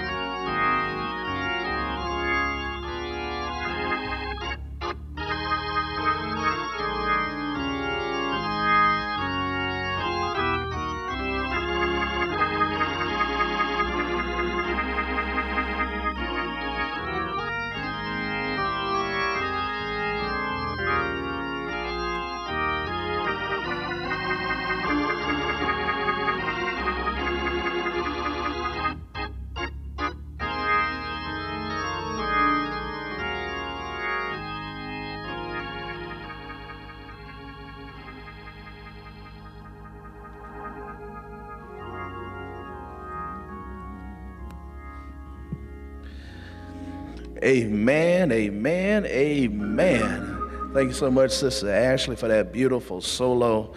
To Reverend Fowler, we thank you for your participation on our pulpit today. You all, we are coming down the stretch, and we are getting closer and closer. This time I have the privilege of introducing someone I've recently met, but I have followed his ministry for some time, the Reverend Dr. Addison Kennedy of the Mount Zion Second Baptist Church. Oh, we see how much you love him. His preaching ministry has taken him across the country, preaching in pulpits both large and small. He is an ITC brother as well, and he is newly installed at Mount Zion and doing an amazing work in the city and in that community. And he's been preaching all across the city as well, blessing hearts and minds and soul. And we know he has a word for us today as he comes with simply, I thirst. Could we give God a hand of praise as he comes?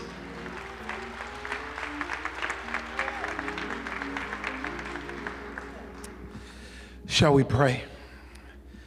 Dear God, we thank you for an opportunity to commemorate what it is that you did on Calvary.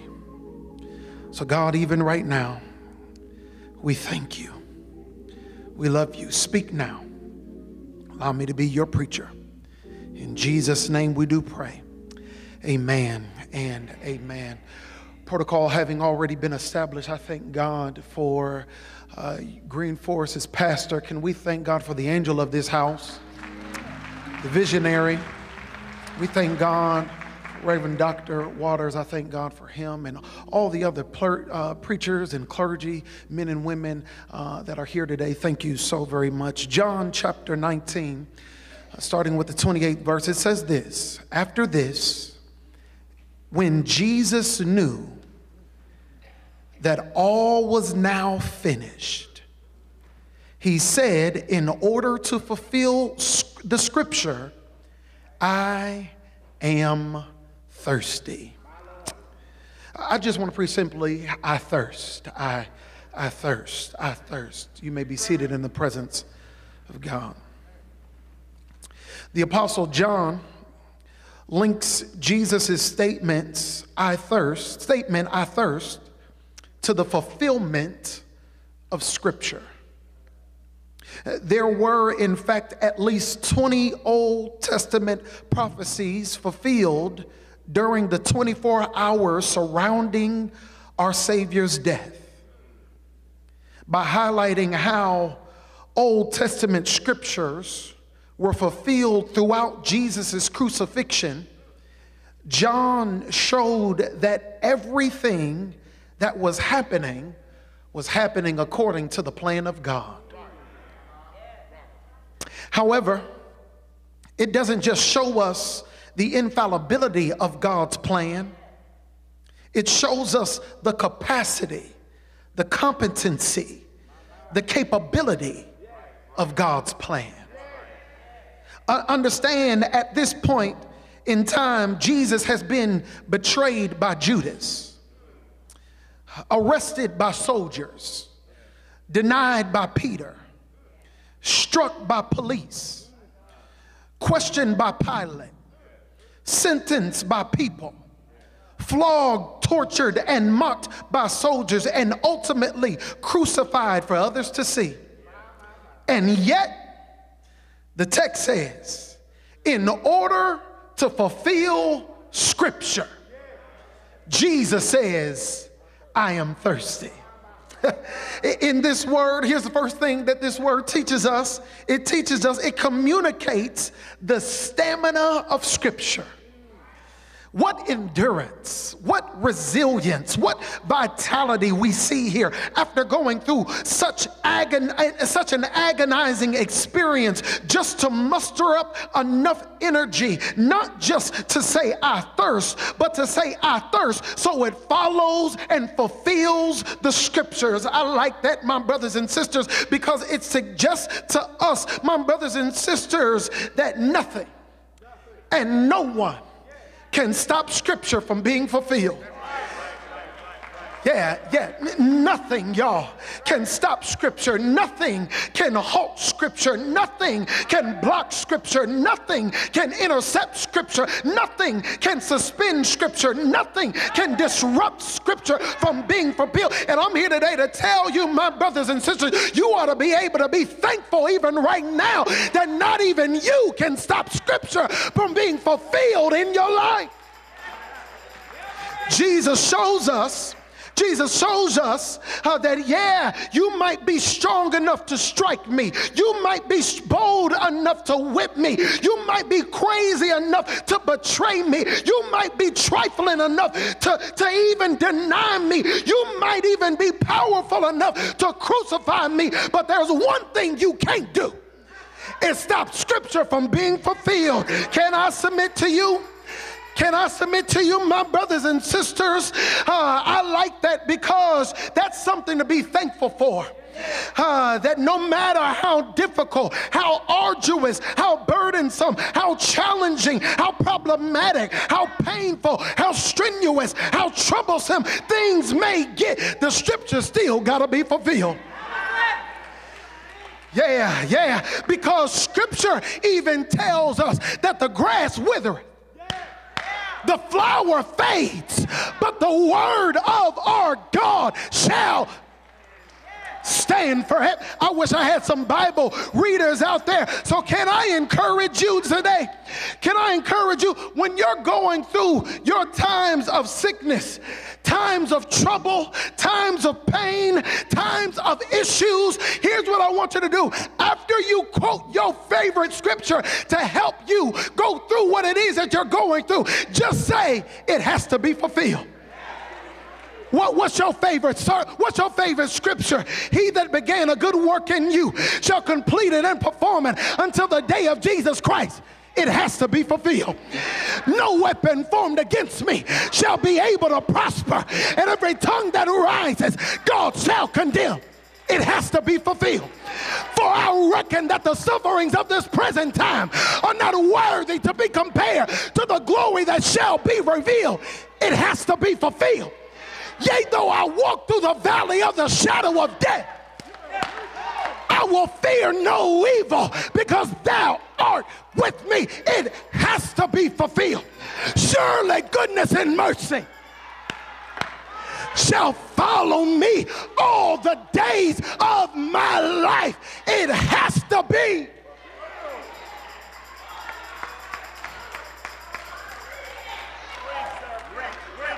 It has to be fulfilled. Here it is. Here it is. Not only does this word, I thirst, communicate the stamina of scripture, but here it is, and I'm done, I'm out of your way. It tells us, this statement prepares us for the success of salvation. I thank God for my church being here today. I thank God for Mount Zion Second Baptist, a few of my members being here today. Thank you so very much. But here's what it does. It prepares us for the success of salvation. According to an old tradition, respected women of Jerusalem would provide a narcotic drink to those condemned to death in order to decrease their sensitivity to the excruciating pain. When Jesus arrived at Golgotha, he was offered this same narcotic drink. It's wine mixed with myrrh, but he refused it, choosing to endure the full consciousness of the suffering that was appointed to him. But this time in particular, Jesus makes a statement of thirst. And they give him what we find to be not a narcotic drink, but we find that they give him sour wine. Okay, the Greek word that is translated as sour wine is oxys. This Greek word refers to cheap and sour wine that was apparently not purchased by the wealthy people of the day. It was a sharp, vinegary wine. It was common wine used to simply quench thirst. Oh my God, I'm about to shout because I know what I'm about to say. So a sour wine vinegar is mentioned in the Old Testament as a refreshing drink. In Greek and Roman literature, it was a common beverage appreciated by laborers and soldiers because it relieved thirst more effectively than water. Here's what I'm saying. Because oftentimes, those that are crucified are suffering not just from physical pain and physical trauma, they're also feeling the effects of dehydration. So sometimes the dehydration of those being crucified will be so severe, it could be the primary cause of someone's death outside of the physical trauma that they were going through. But I got something to tell you. Jesus says, I thirst on the 5th word. But there's 7 words from the cross. So when Jesus says, I thirst, when you subtract 7 minus 5 equals 2, meaning that there's more to say. There's more for Jesus to say from the cross. So in order for him to prepare to say what he's going to say later, he says, I thirst, so that he doesn't die too soon. Okay.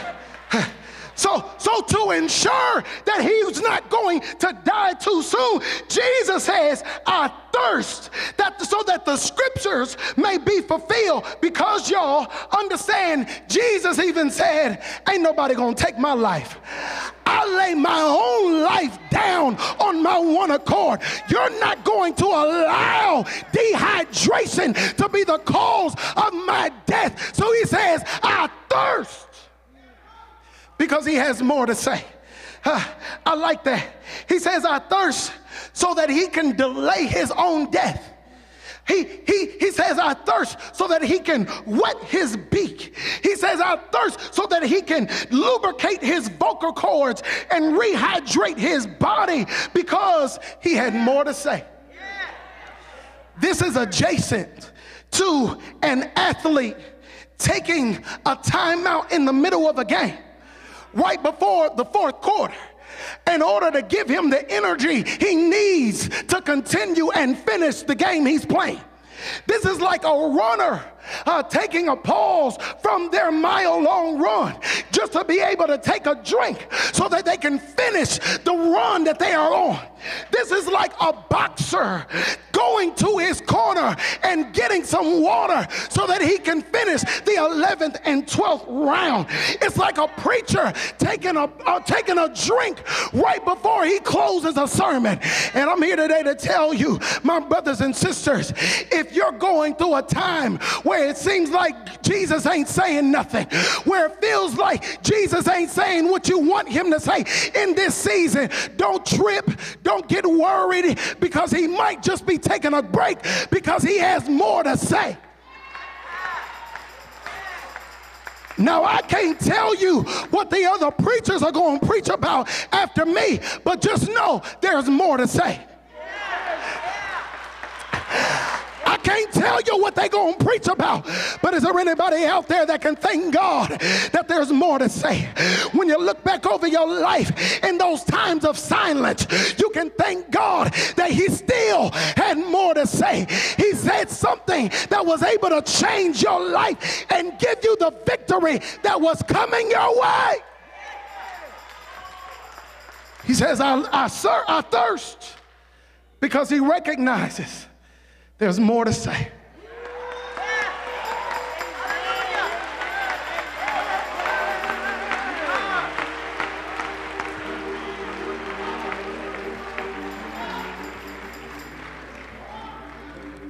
And there is more to say. Oh my God, thank you so much for that word. Thank you so much for that word. Let's give the Lord a hand of praise. Thank you, Jesus. This next preacher, Reverend Pastor Camille Holmes, he has been my brother, my friend for over 26 years. He preached my ordination service. He has counseled me through many, many trying times. He was there for me when I lost loved ones, when my mother died, when my brothers died, when my own child died.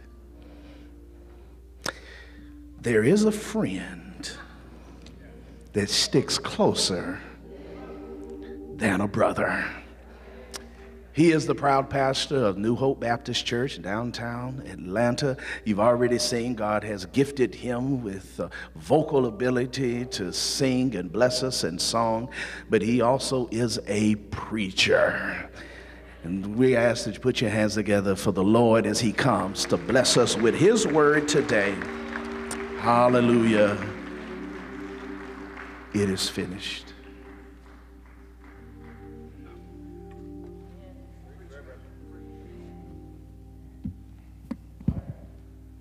John 19:30. When Jesus therefore had received the vinegar, he said, "It is finished." And he bowed his head and gave up the ghost. Look at somebody and say, neighbor, finish what you start. Of the last sayings of Christ on the cross, "It is finished" is the finale of the events that took place on Good Friday. Found only in the Gospel of John, the Greek translation for "it is finished" is tetelestai. And according terms, that means paid in full. When Jesus uttered those words, he was declaring that the debt owed by mankind, not the debt owed by him, but the debt owed by mankind, the debt of sin, had been eliminated. The debt of sin had been paid in full. And to piggyback on what the pastor just said, also for the fulfillment of the Old Testament prophecies, symbols and foreshadowing the coming of the Messiah had also been completed. From the seed who was crushed by the serpent's head, that is mentioned in Genesis 3:15, to the suffering servant that's mentioned in Isaiah 53 spoke about, to the predictions of the Messiah coming by John the Baptist, who prepared the way for our Messiah. All the prophecies of Jesus' life, ministry's death were fulfilled and finished at the cross. It is finished. It was a common word in that society. It was used by a slave who had completed an assignment given to him by his master. He would report back, step back, and say, "It is finished." It was used by an artist who had completed work on a painting. He would step back and say, "It is finished." It was used by merchants who had sold merchandise on credit. When the bills had been paid in full, he would write in his ledger tetelestai, which means it is finished. It is used by you and I when we get something done. It is finished. It is real sad that so many of us start stuff and do not finish it. So many of us have started college and allowed situations and circumstances to cause us to drop out. So many of us have started high school and caused situations and circumstances to allow us to drop out. So many have started businesses and allowed situations and circumstances to cause you to quit. But if you hold on to God's unchanging hand and understand, as the preacher said, sometimes we will go through some stuff. Sometimes we will have to take a break. Sometimes we will get thirsty. Sometimes we will have to stop and let God be God. But if you have the desire to finish, no matter hell or high water, no matter what you are going through, if you have the desire to finish, you will finish. Let's look at what took place in what these words that came from our Savior's lip mean. It is finished. First of all, the validation of the prophetic scripture was fulfilled. He had fulfilled every prophecy about him when he said it is finished. Second of all, not only did the validation of the prophetic scripture was fulfilled, second of all, the termination of his personal suffering was finished. His suffering had completed. I understand the Bible says Job suffered, Paul suffered, John suffered while on the Isles of Patmos. You have suffered, I have suffered, and so many of us are still suffering. But let me tell you something, none of us have suffered like Jesus. I wish I had a witness. He was wounded, he bore stripes, and he suffered horrible scars. He suffered, but at this time when he said it is finished, his suffering was complete. And let me tell you how he suffered. He suffered voluntarily because he did not, none of us look forward to suffering, but all of us will suffer. But Jesus volunteered to suffer for our life. He laid down his life. His life was not taken from him. He willingly laid down his life. He said, I gave it because I believe that what I'm doing is the best thing for all mankind. Is there anybody in here other than me who can say, I'm so glad that he gave up his life for me, because I realized I could not die that death on the cross. I could not bear that cross like he did. So Lord, I thank you that you suffered voluntarily. Not only did he suffer voluntarily, but he suffered victoriously, which means he was not defeated at the cross, but he was victorious on the cross. I wish I had somebody. He suffered to redeem us from sin. The men beat him, they plucked his beard, they spit on him, they left him, and they whooped him, gave him 195 stripes on him. He suffered physically, he suffered emotionally, he suffered spiritually, he suffered pain that no one ever has suffered. And before he died, he said, it is finished. He did not allow them to take his life, but he gave up his life. The nails didn't keep him on the cross, but love kept him on the cross. Can I give you a mathematical problem that all of us ought to shout about? One Savior plus 3 nails equals 4 given. I wish I had somebody who can say, I'm so glad that he decided not to come down off the cross. He could have called angels, he could have called his Father, but he stayed there for you and I. Third of all, the domination of the power of Satan was now in his hands. Satan has no power over us. The only power he has is the power that we give him. And at Calvary, Satan was finished, whether he liked it or not. Finally, the culmination of a perfect salvation is now in place, because I don't care what none of us do, none of us can be successful without the salvation and the grace of God. Am I right about it? No matter what we go through, we all need salvation and we all need God's grace. Who didn't know they need the grace of God? Paul said in Hebrews 12:1 and 2, basically, Jesus' cross had been bared. His assignment has been completed. His race had been ran. The saints of old used to sing a song that says all of God's children got a race to run. In Hebrews 12:1 and 2, Paul says, wherefore seeing we also are compassed about with a great cloud of witnesses, let us lay aside every weight and the sin which does easily beset us, and let us run this race with patience, looking unto Jesus, the author and finisher of our faith, who for the joy that was set before him endured the cross, despising the shame, sat down at the right hand of the throne of God. Everything had been completed, Pastor, when he said, it is finished. Sickness had been healed. Hungry bellies had been filled. Blinded eyes had been opened. Deaf ears had been cleared. Non-believers had been converted. Miracles had been performed. Traditions had been broken. He even stopped dying long enough to save an unsaved thief. Everything had been complete. The price of sin had been paid. His race had been run. Everything had been finished. I wish I had a witness. And when I think about a race that's been run, it takes me back to May 24th, 1988, my senior year in high school, in a PE class, when Coach Ernest Davis said 60% of your grade depends on running a mile. I know y'all see where I'm going with this.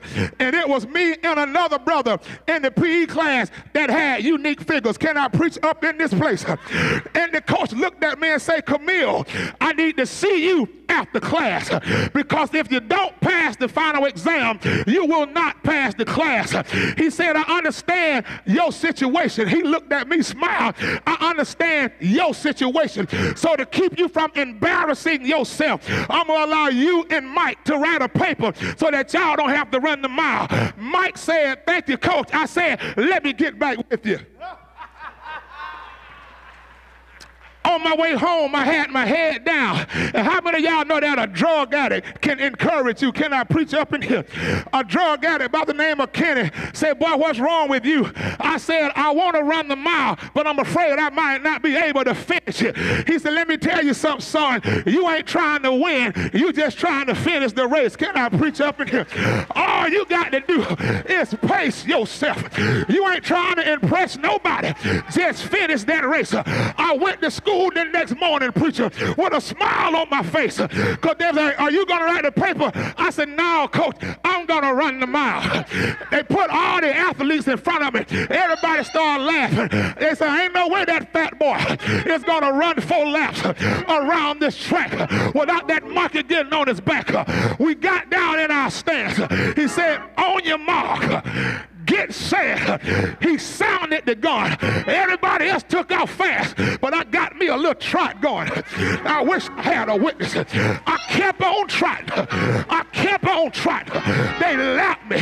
They were laughing at me, but I kept on trotting. Somebody pointed at me and said, he ain't gonna make it, but I kept on trotting. 2 laps went. I kept on trotting. Everybody else was finished. 3 laps went, but I kept on trotting. On the last lap, priester, I got real tired. I wish I had some vinegar, because I was showing up thirsty, but I kept on trying. Somebody said, come on, Camille, you can do it. That trot turned into a sprint. When I rode around the corner, they said, Camille, just keep on running. I got the sprint real fast. When I crossed the finish line, I looked at my coach. I said, the Bible teaches us that the race is not given to the swift, but to the one that endureth until the end.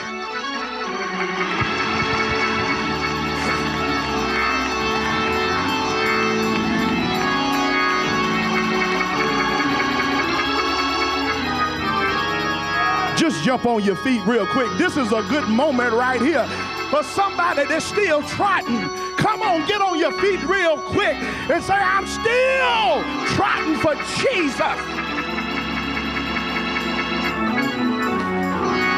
You may be seated in the presence of the Lord. Yeah!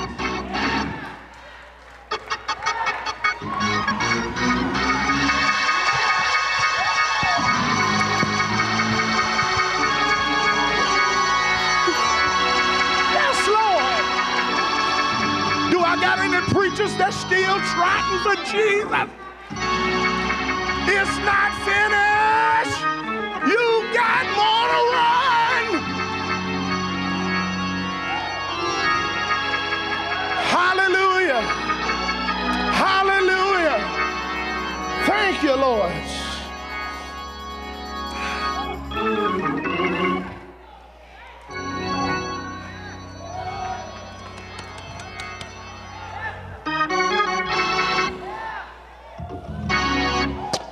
Yes, Lord.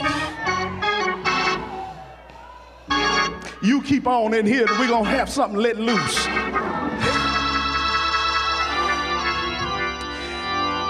Thank you, Pastor Holmes. Thank you, Jesus. It is finished. But he had one more word. He's no stranger to any of us. Pastor Marlon Harris, pastor of the New Life Church. He is a preacher's preacher. He is a pastor to pastors. He is a leader in this city, and his ministry extends globally. He has impacted the lives of thousands locally and millions globally. He has been such a humble servant of God. Through it all, as God continues to elevate him and use him as a model of how ministry is supposed to impact more than just the inside of the four walls of the church. When I first got to the neighborhood, I just drove around. I just wanted to get to know this area. And I went by this church and I said, my God, whose church is that?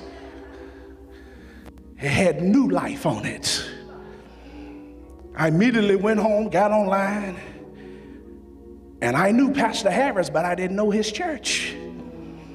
And to see what God is doing through that ministry and life is a testament to what God can do. When you're faithful over a few things, he'll make you ruler over many. Can we put our hands together as he comes today with Father, into thy hands I commend my spirit. Pastor Harris.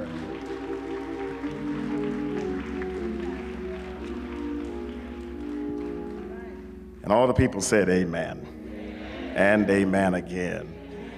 Man, I love preaching. And we have had some amazing preaching being done. I want to give thanks to Dr. Christopher Waters for this very kind and generous invitation to come and just give me sermons for the rest of the year. I want all of these preachers to know that I intend to plagiarize all of your sermons. Every last one of them, I intend to do that. That's why I accepted. I said, you have 6 preachers before me? I know I'm going. That's 6 free sermons. I can't say no. Amen, amen, amen, amen. I want to thank God for all of these, my colleagues in ministry. We have heard some of the finest in rhetorical homiletics that I believe you can hear.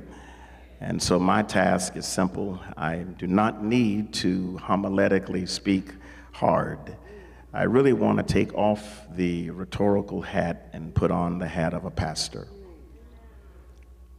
And I want us to listen to the words of this last phrase of Jesus.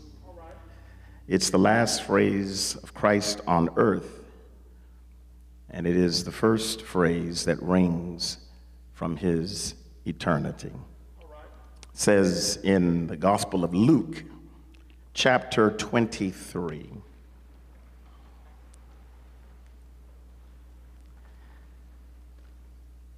He speaks and he says in verse 45 and verse 46, the sun was darkened, the veil of the temple was rent in the midst. And when Jesus had cried with a loud voice, he said, Father, into thy hands I commend my spirit.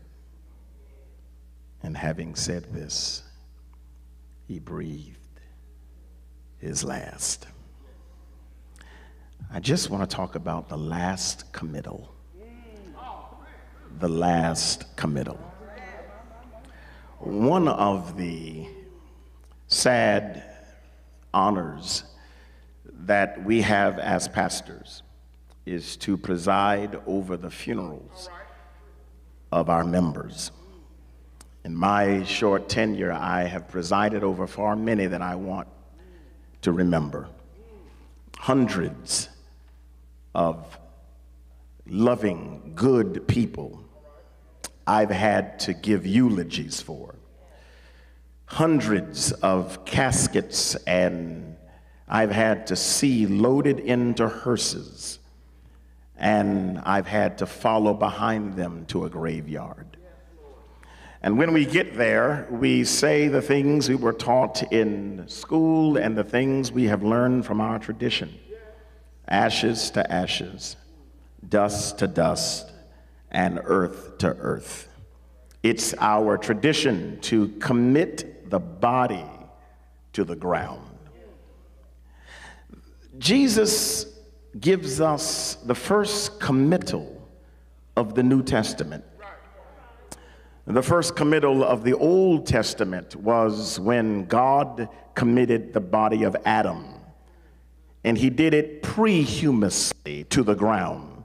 And he says, from dust you are, and from dust you shall return. And in the Old Testament, God spoke eulogistically over Adam's life before his death and said, Adam, your body shall return to the dirt from whence I made it. And that is the old covenant of a committal of the body. This is not that. This is not a committal of the body. This is a committal of the spirit. There's no mention in this word of the body. The body is not relegated here in this word.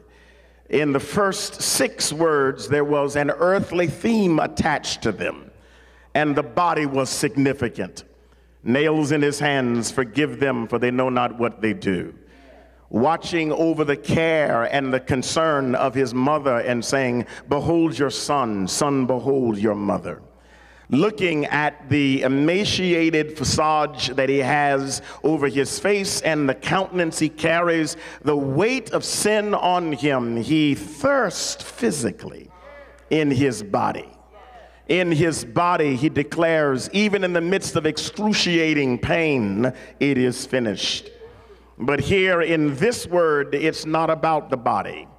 This word, he is committing his spirit. This is critical and has been used as a long-standing controversy. It's a controversy of the Gnostics, who would say that there is this duality of flesh and spirit, matter and immaterial, that which is metaphysical and that which is physical. There is this duality between the two, and the Gnostics would have us to believe that the body, the matter, those things that are material are insignificant, have no spiritual weight, no spiritual value, that they don't have any spiritual context related to them. All that matters is the spirit. All that matters is the immaterial, and all that matters is the metaphysical. It was Pliny the Younger who speaks and tries to give some clarity to this whole Gnostic phenomenon, and he tries to blend together this whole spirit and flesh, this spirit and body duality, this disagreement that theologians have had throughout the annals of the early Christian church. It was Karl Barth, though. Karl Barth spoke, and he gave us a clearer understanding that there really isn't a division between flesh and spirit, but rather there is an emphasis placed upon the function of each, that your body has a function and your spirit has a function. And for a period of time, God allows the body and the spirit to coexist in the same locale.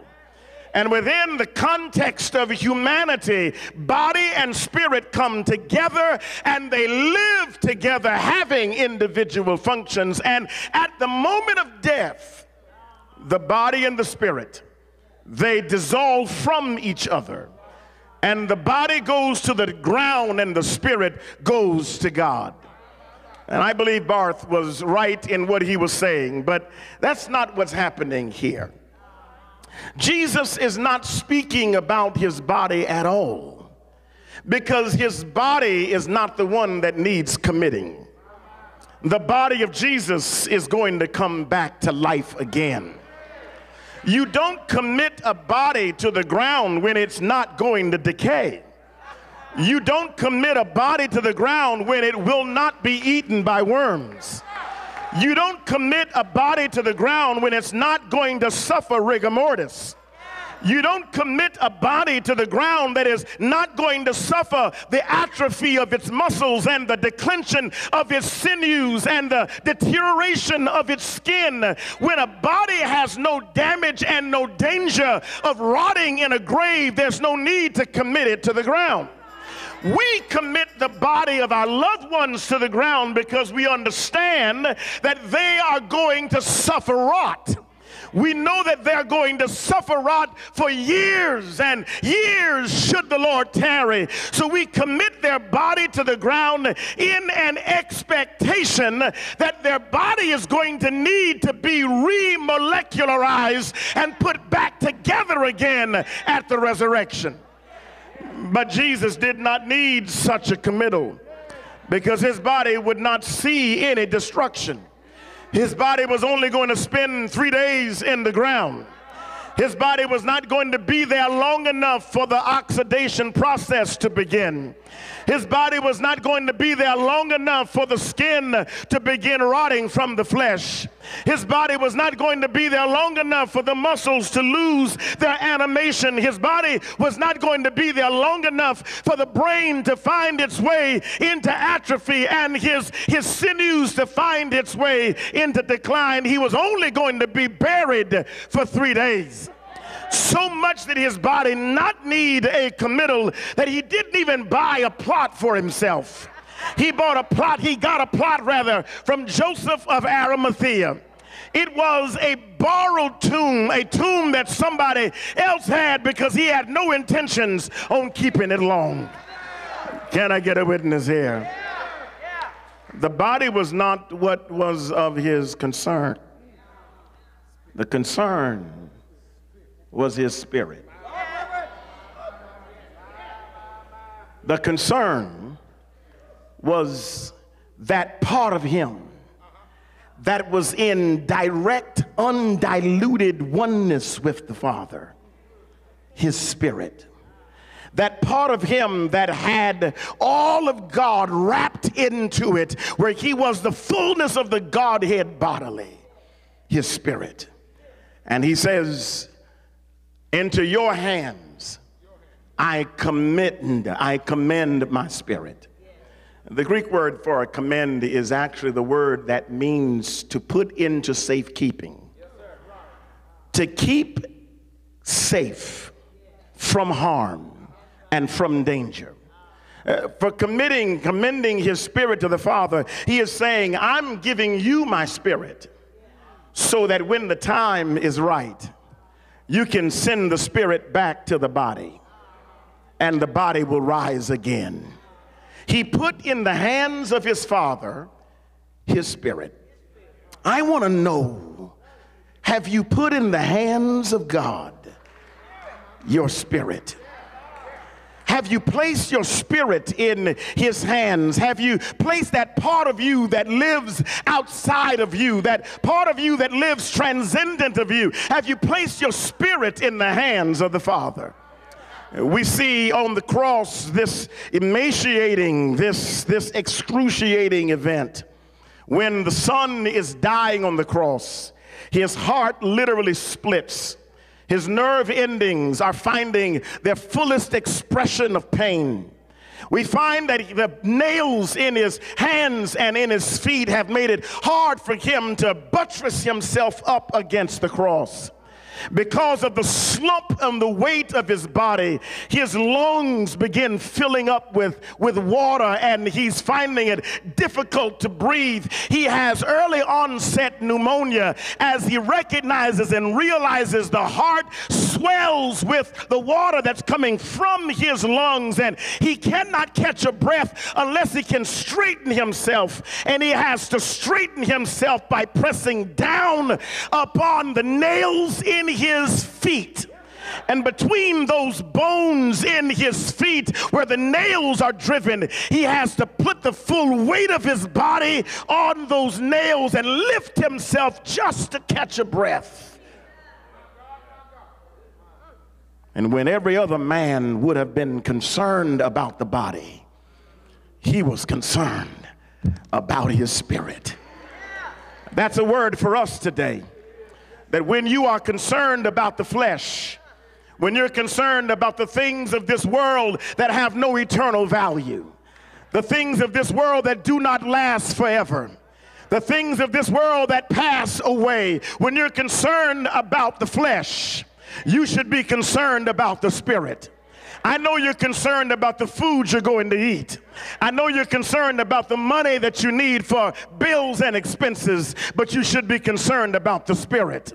I know you're concerned about the natural things of this life, the bills, the burdens, the problems, the weight of the world, but you should be concerned about the spirit. I know it weighs heavy on you. Your mind is perplexed with things that don't have eternal value. We toss and turn in the midnight hour and stay awake all night thinking about things that affect the body, but the body is wasting away. The body is not going to stand. The body is not your dilemma. The body is not your concern. The body is not your deepest worry. The body is not your heaviest anxiety. The body is not your greatest stress, your greatest anxiety, your heaviest worry, your deepest concern is what is going to happen with my spirit.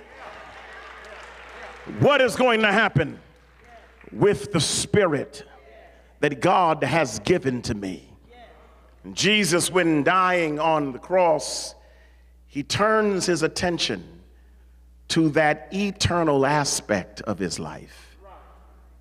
And he focuses on his spirit. Are you focused on your spirit? Are you focused on the eternal condition of your soul?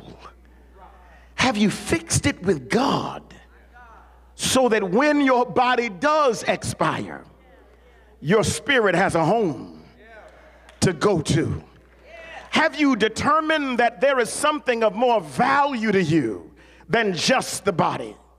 But there is a part of you that is in communion with God, and that part of you is what is most significant in your life's experiences. Have you fixed it with your soul? Have you gotten forgiveness for your sins? Have you gotten cleansed for your iniquities? Have you been changed by the blood of Jesus? Can I get a witness here? He said, Father, into your hands I commend my spirit. There are several things I want you to capture, and then I'll take my seat. The first thing is that he refers to God as his Father. It was in the previous words that he referred to God as God. When he cried, Eloi, Eloi, lama sabachthani, he referred to God as God. He used the formal phrase for God. He called him by his formal title. But in this cry, he does not call him God. He does not call him by some aloof deity term. He calls him Father. He recognizes the personal relationship that he has with God, and he calls him Father. The Greek word pater, it comes from even the Aramaic root, or the Aramaic transliteration rather, of Abba, which means dad, which means he who is close to me, he who is close by me. He calls him Father. I want to know, do you have the ability that in your worst moment, in the moment of your greatest pain and greatest struggle, in the moment of your excruciating agony, can you still see him as your Father?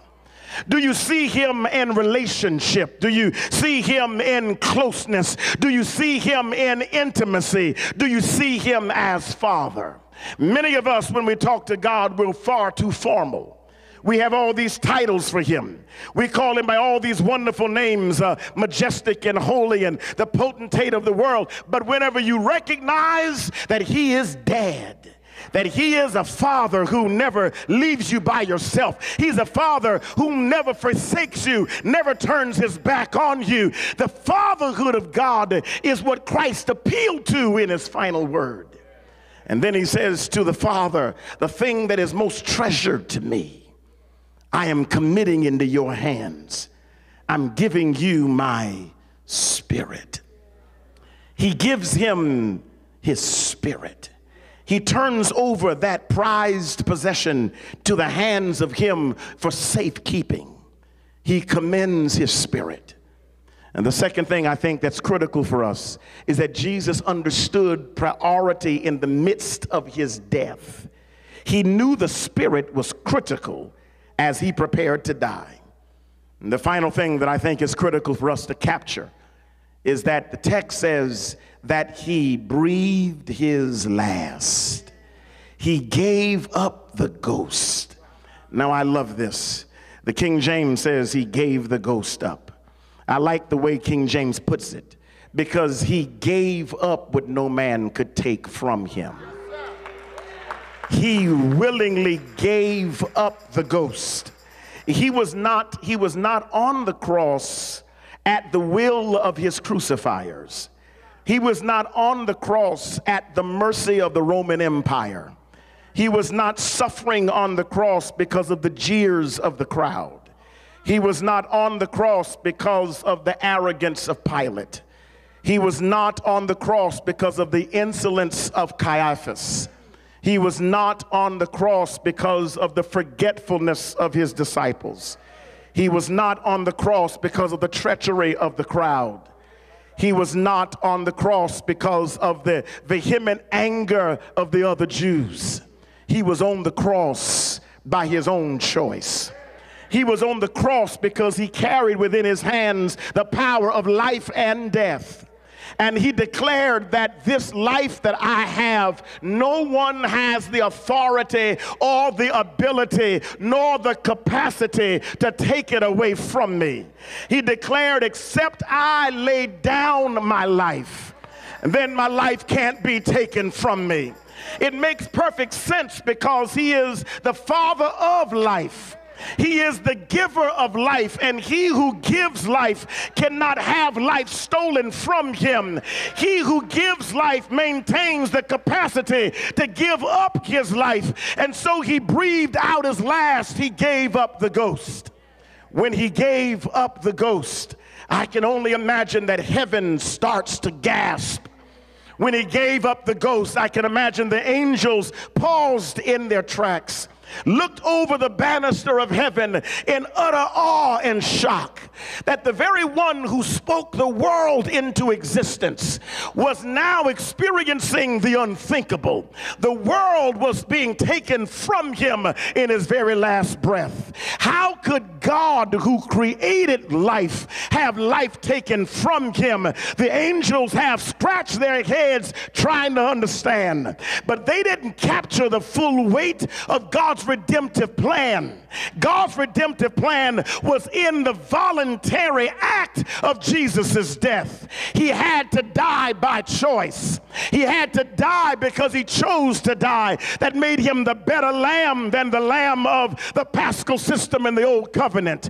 They died because they were led to the slaughter. He was not led to the slaughter. He voluntarily went to the slaughter. I'm so glad that he chose to die on my behalf. Can I get a witness here? Had he not chosen to die, you would be in your sins and I would be in my sins. But thanks be to God, he died in our place. He died on our behalf. He died for our salvation. He died for our redemption. He died for our sanctification. He died for our glorification. He died that we might live again. Can I have a witness here? He voluntarily gave up the ghost. And when he voluntarily gave up the ghost, the Spirit went to the Father. As the Spirit goes to the Father, I can only imagine that angels are standing around, seeing the Spirit of the Son being raptured in the hands of the Father. I think that's what the psalmist meant when he said, "Lift up your heads, O ye gates, and be lifted up, you everlasting doors, and the King of glory shall come in." Can I get a witness here? Now here's what I want to leave you with. I want to leave you with this thought. Just as Jesus gave up the ghost, you and I will have the ultimate opportunity to give up the ghost. Listen carefully.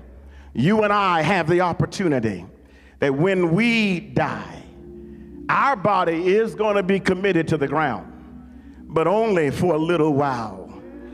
Our body is going to be committed to the ground, but because he rose from the dead, because he came back and reanimated his flesh, he is the firstborn among many brethren.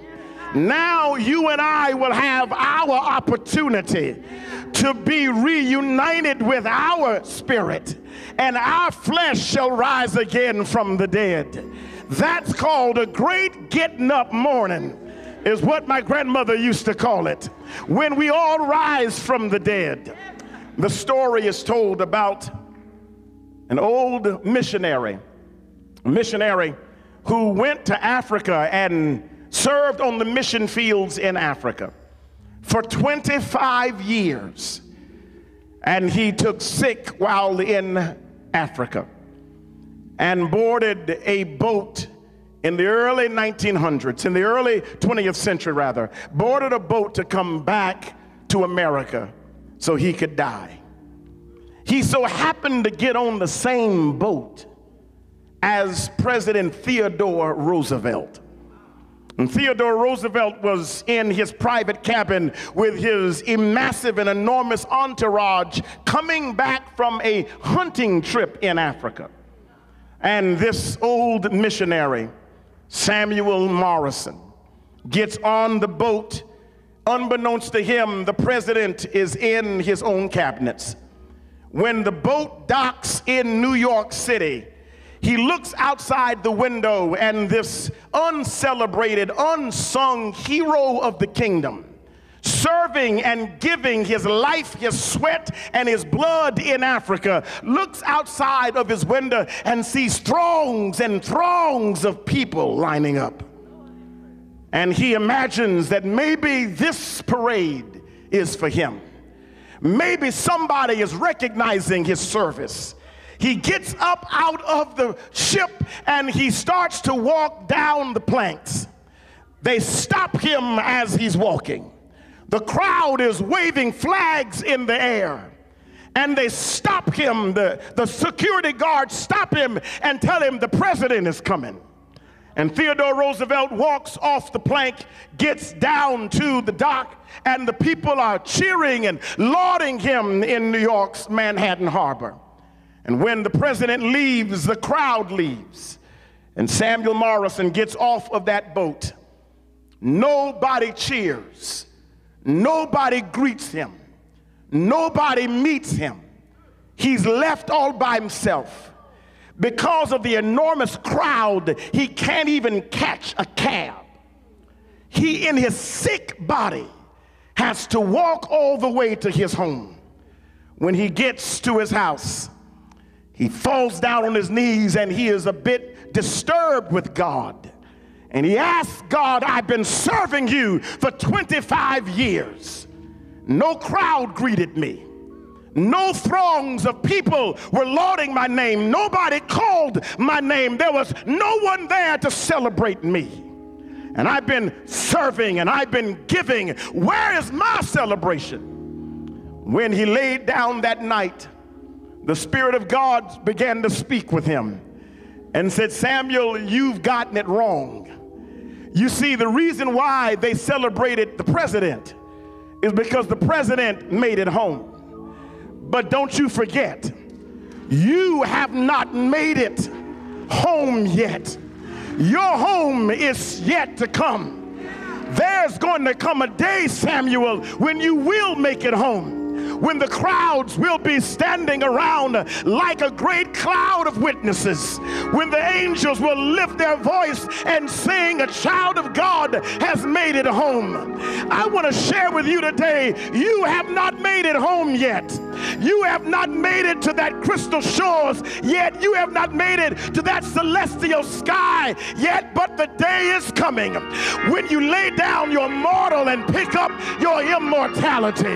The day is coming when you lay down your corruption and pick up your incorruption. The day is coming when you will make it home. And you'll hear the sound of the angels singing and saying, welcome home. Welcome home. The body and the spirit reunited together in a glorified union, in a royal transmission, and they've made it home. Father, I thank you that we will make it home. We commit our spirit into your hands for safekeeping. May we make it home. In Jesus' name, amen and amen.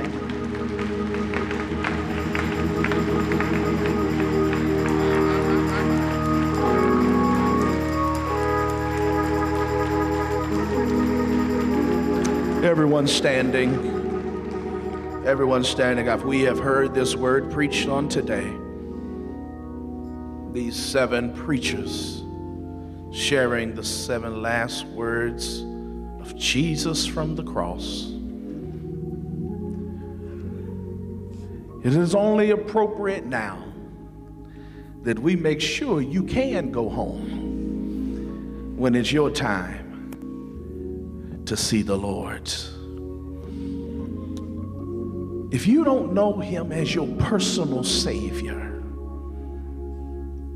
he died on Calvary's cross so you could live eternally with him.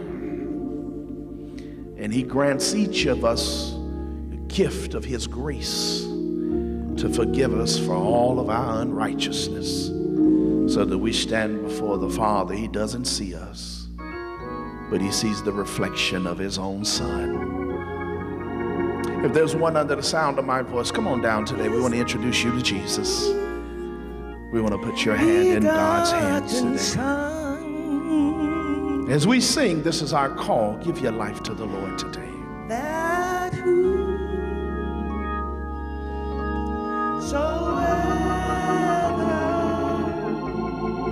believeth on him should not perish, should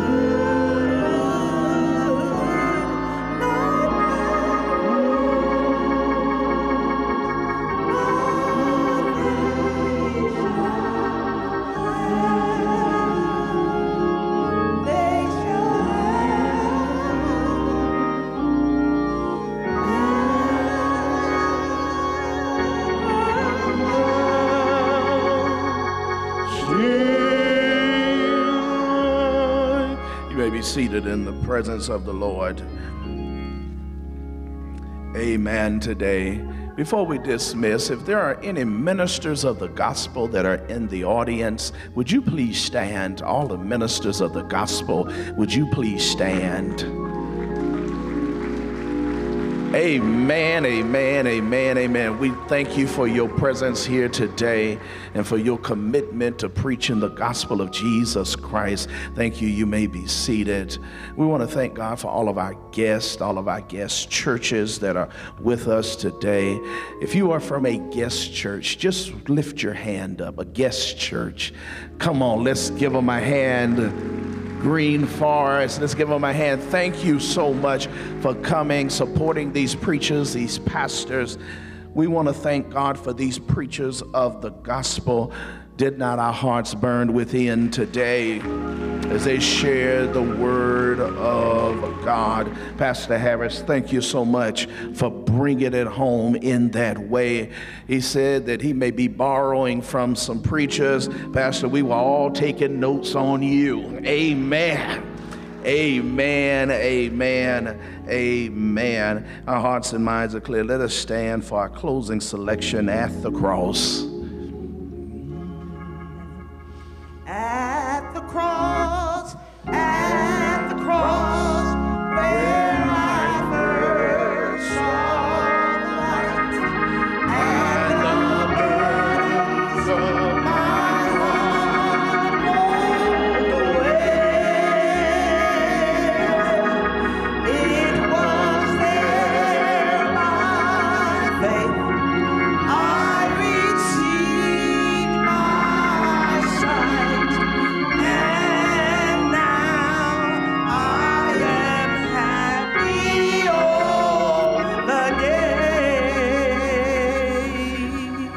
Heavenly Father, we thank you for your presence here today. We thank you for these men and women of the gospel, that God, you would pour back into them everything they have poured out to us. We pray for a double portion of your anointing as they prepare their hearts and their minds and their souls to preach this weekend. God, we preach the cross today, but we know come Sunday morning, early on Sunday morning, there's going to be a quaking in the earth. We know come Sunday morning that a stone will be rolled away. We know come early one Sunday morning, God, there's going to be a resurrection, and we pray for resurrection preaching power to flow from the hearts and minds of these procrastinators of the gospel. Then we pray for every preacher under the sound of my voice, that God, you would give them a rhema word, that they may evangelize the lost and preach this gospel throughout the entire community. Then we pray for all of the hearers of the gospel today. God, let them take this word and share it with somebody else, that the word of God may go forth and bless this nation. Now may the grace of God and sweet communion of the Holy Spirit rest, rule, and abide henceforth, now, and forevermore. And we sang in threefold.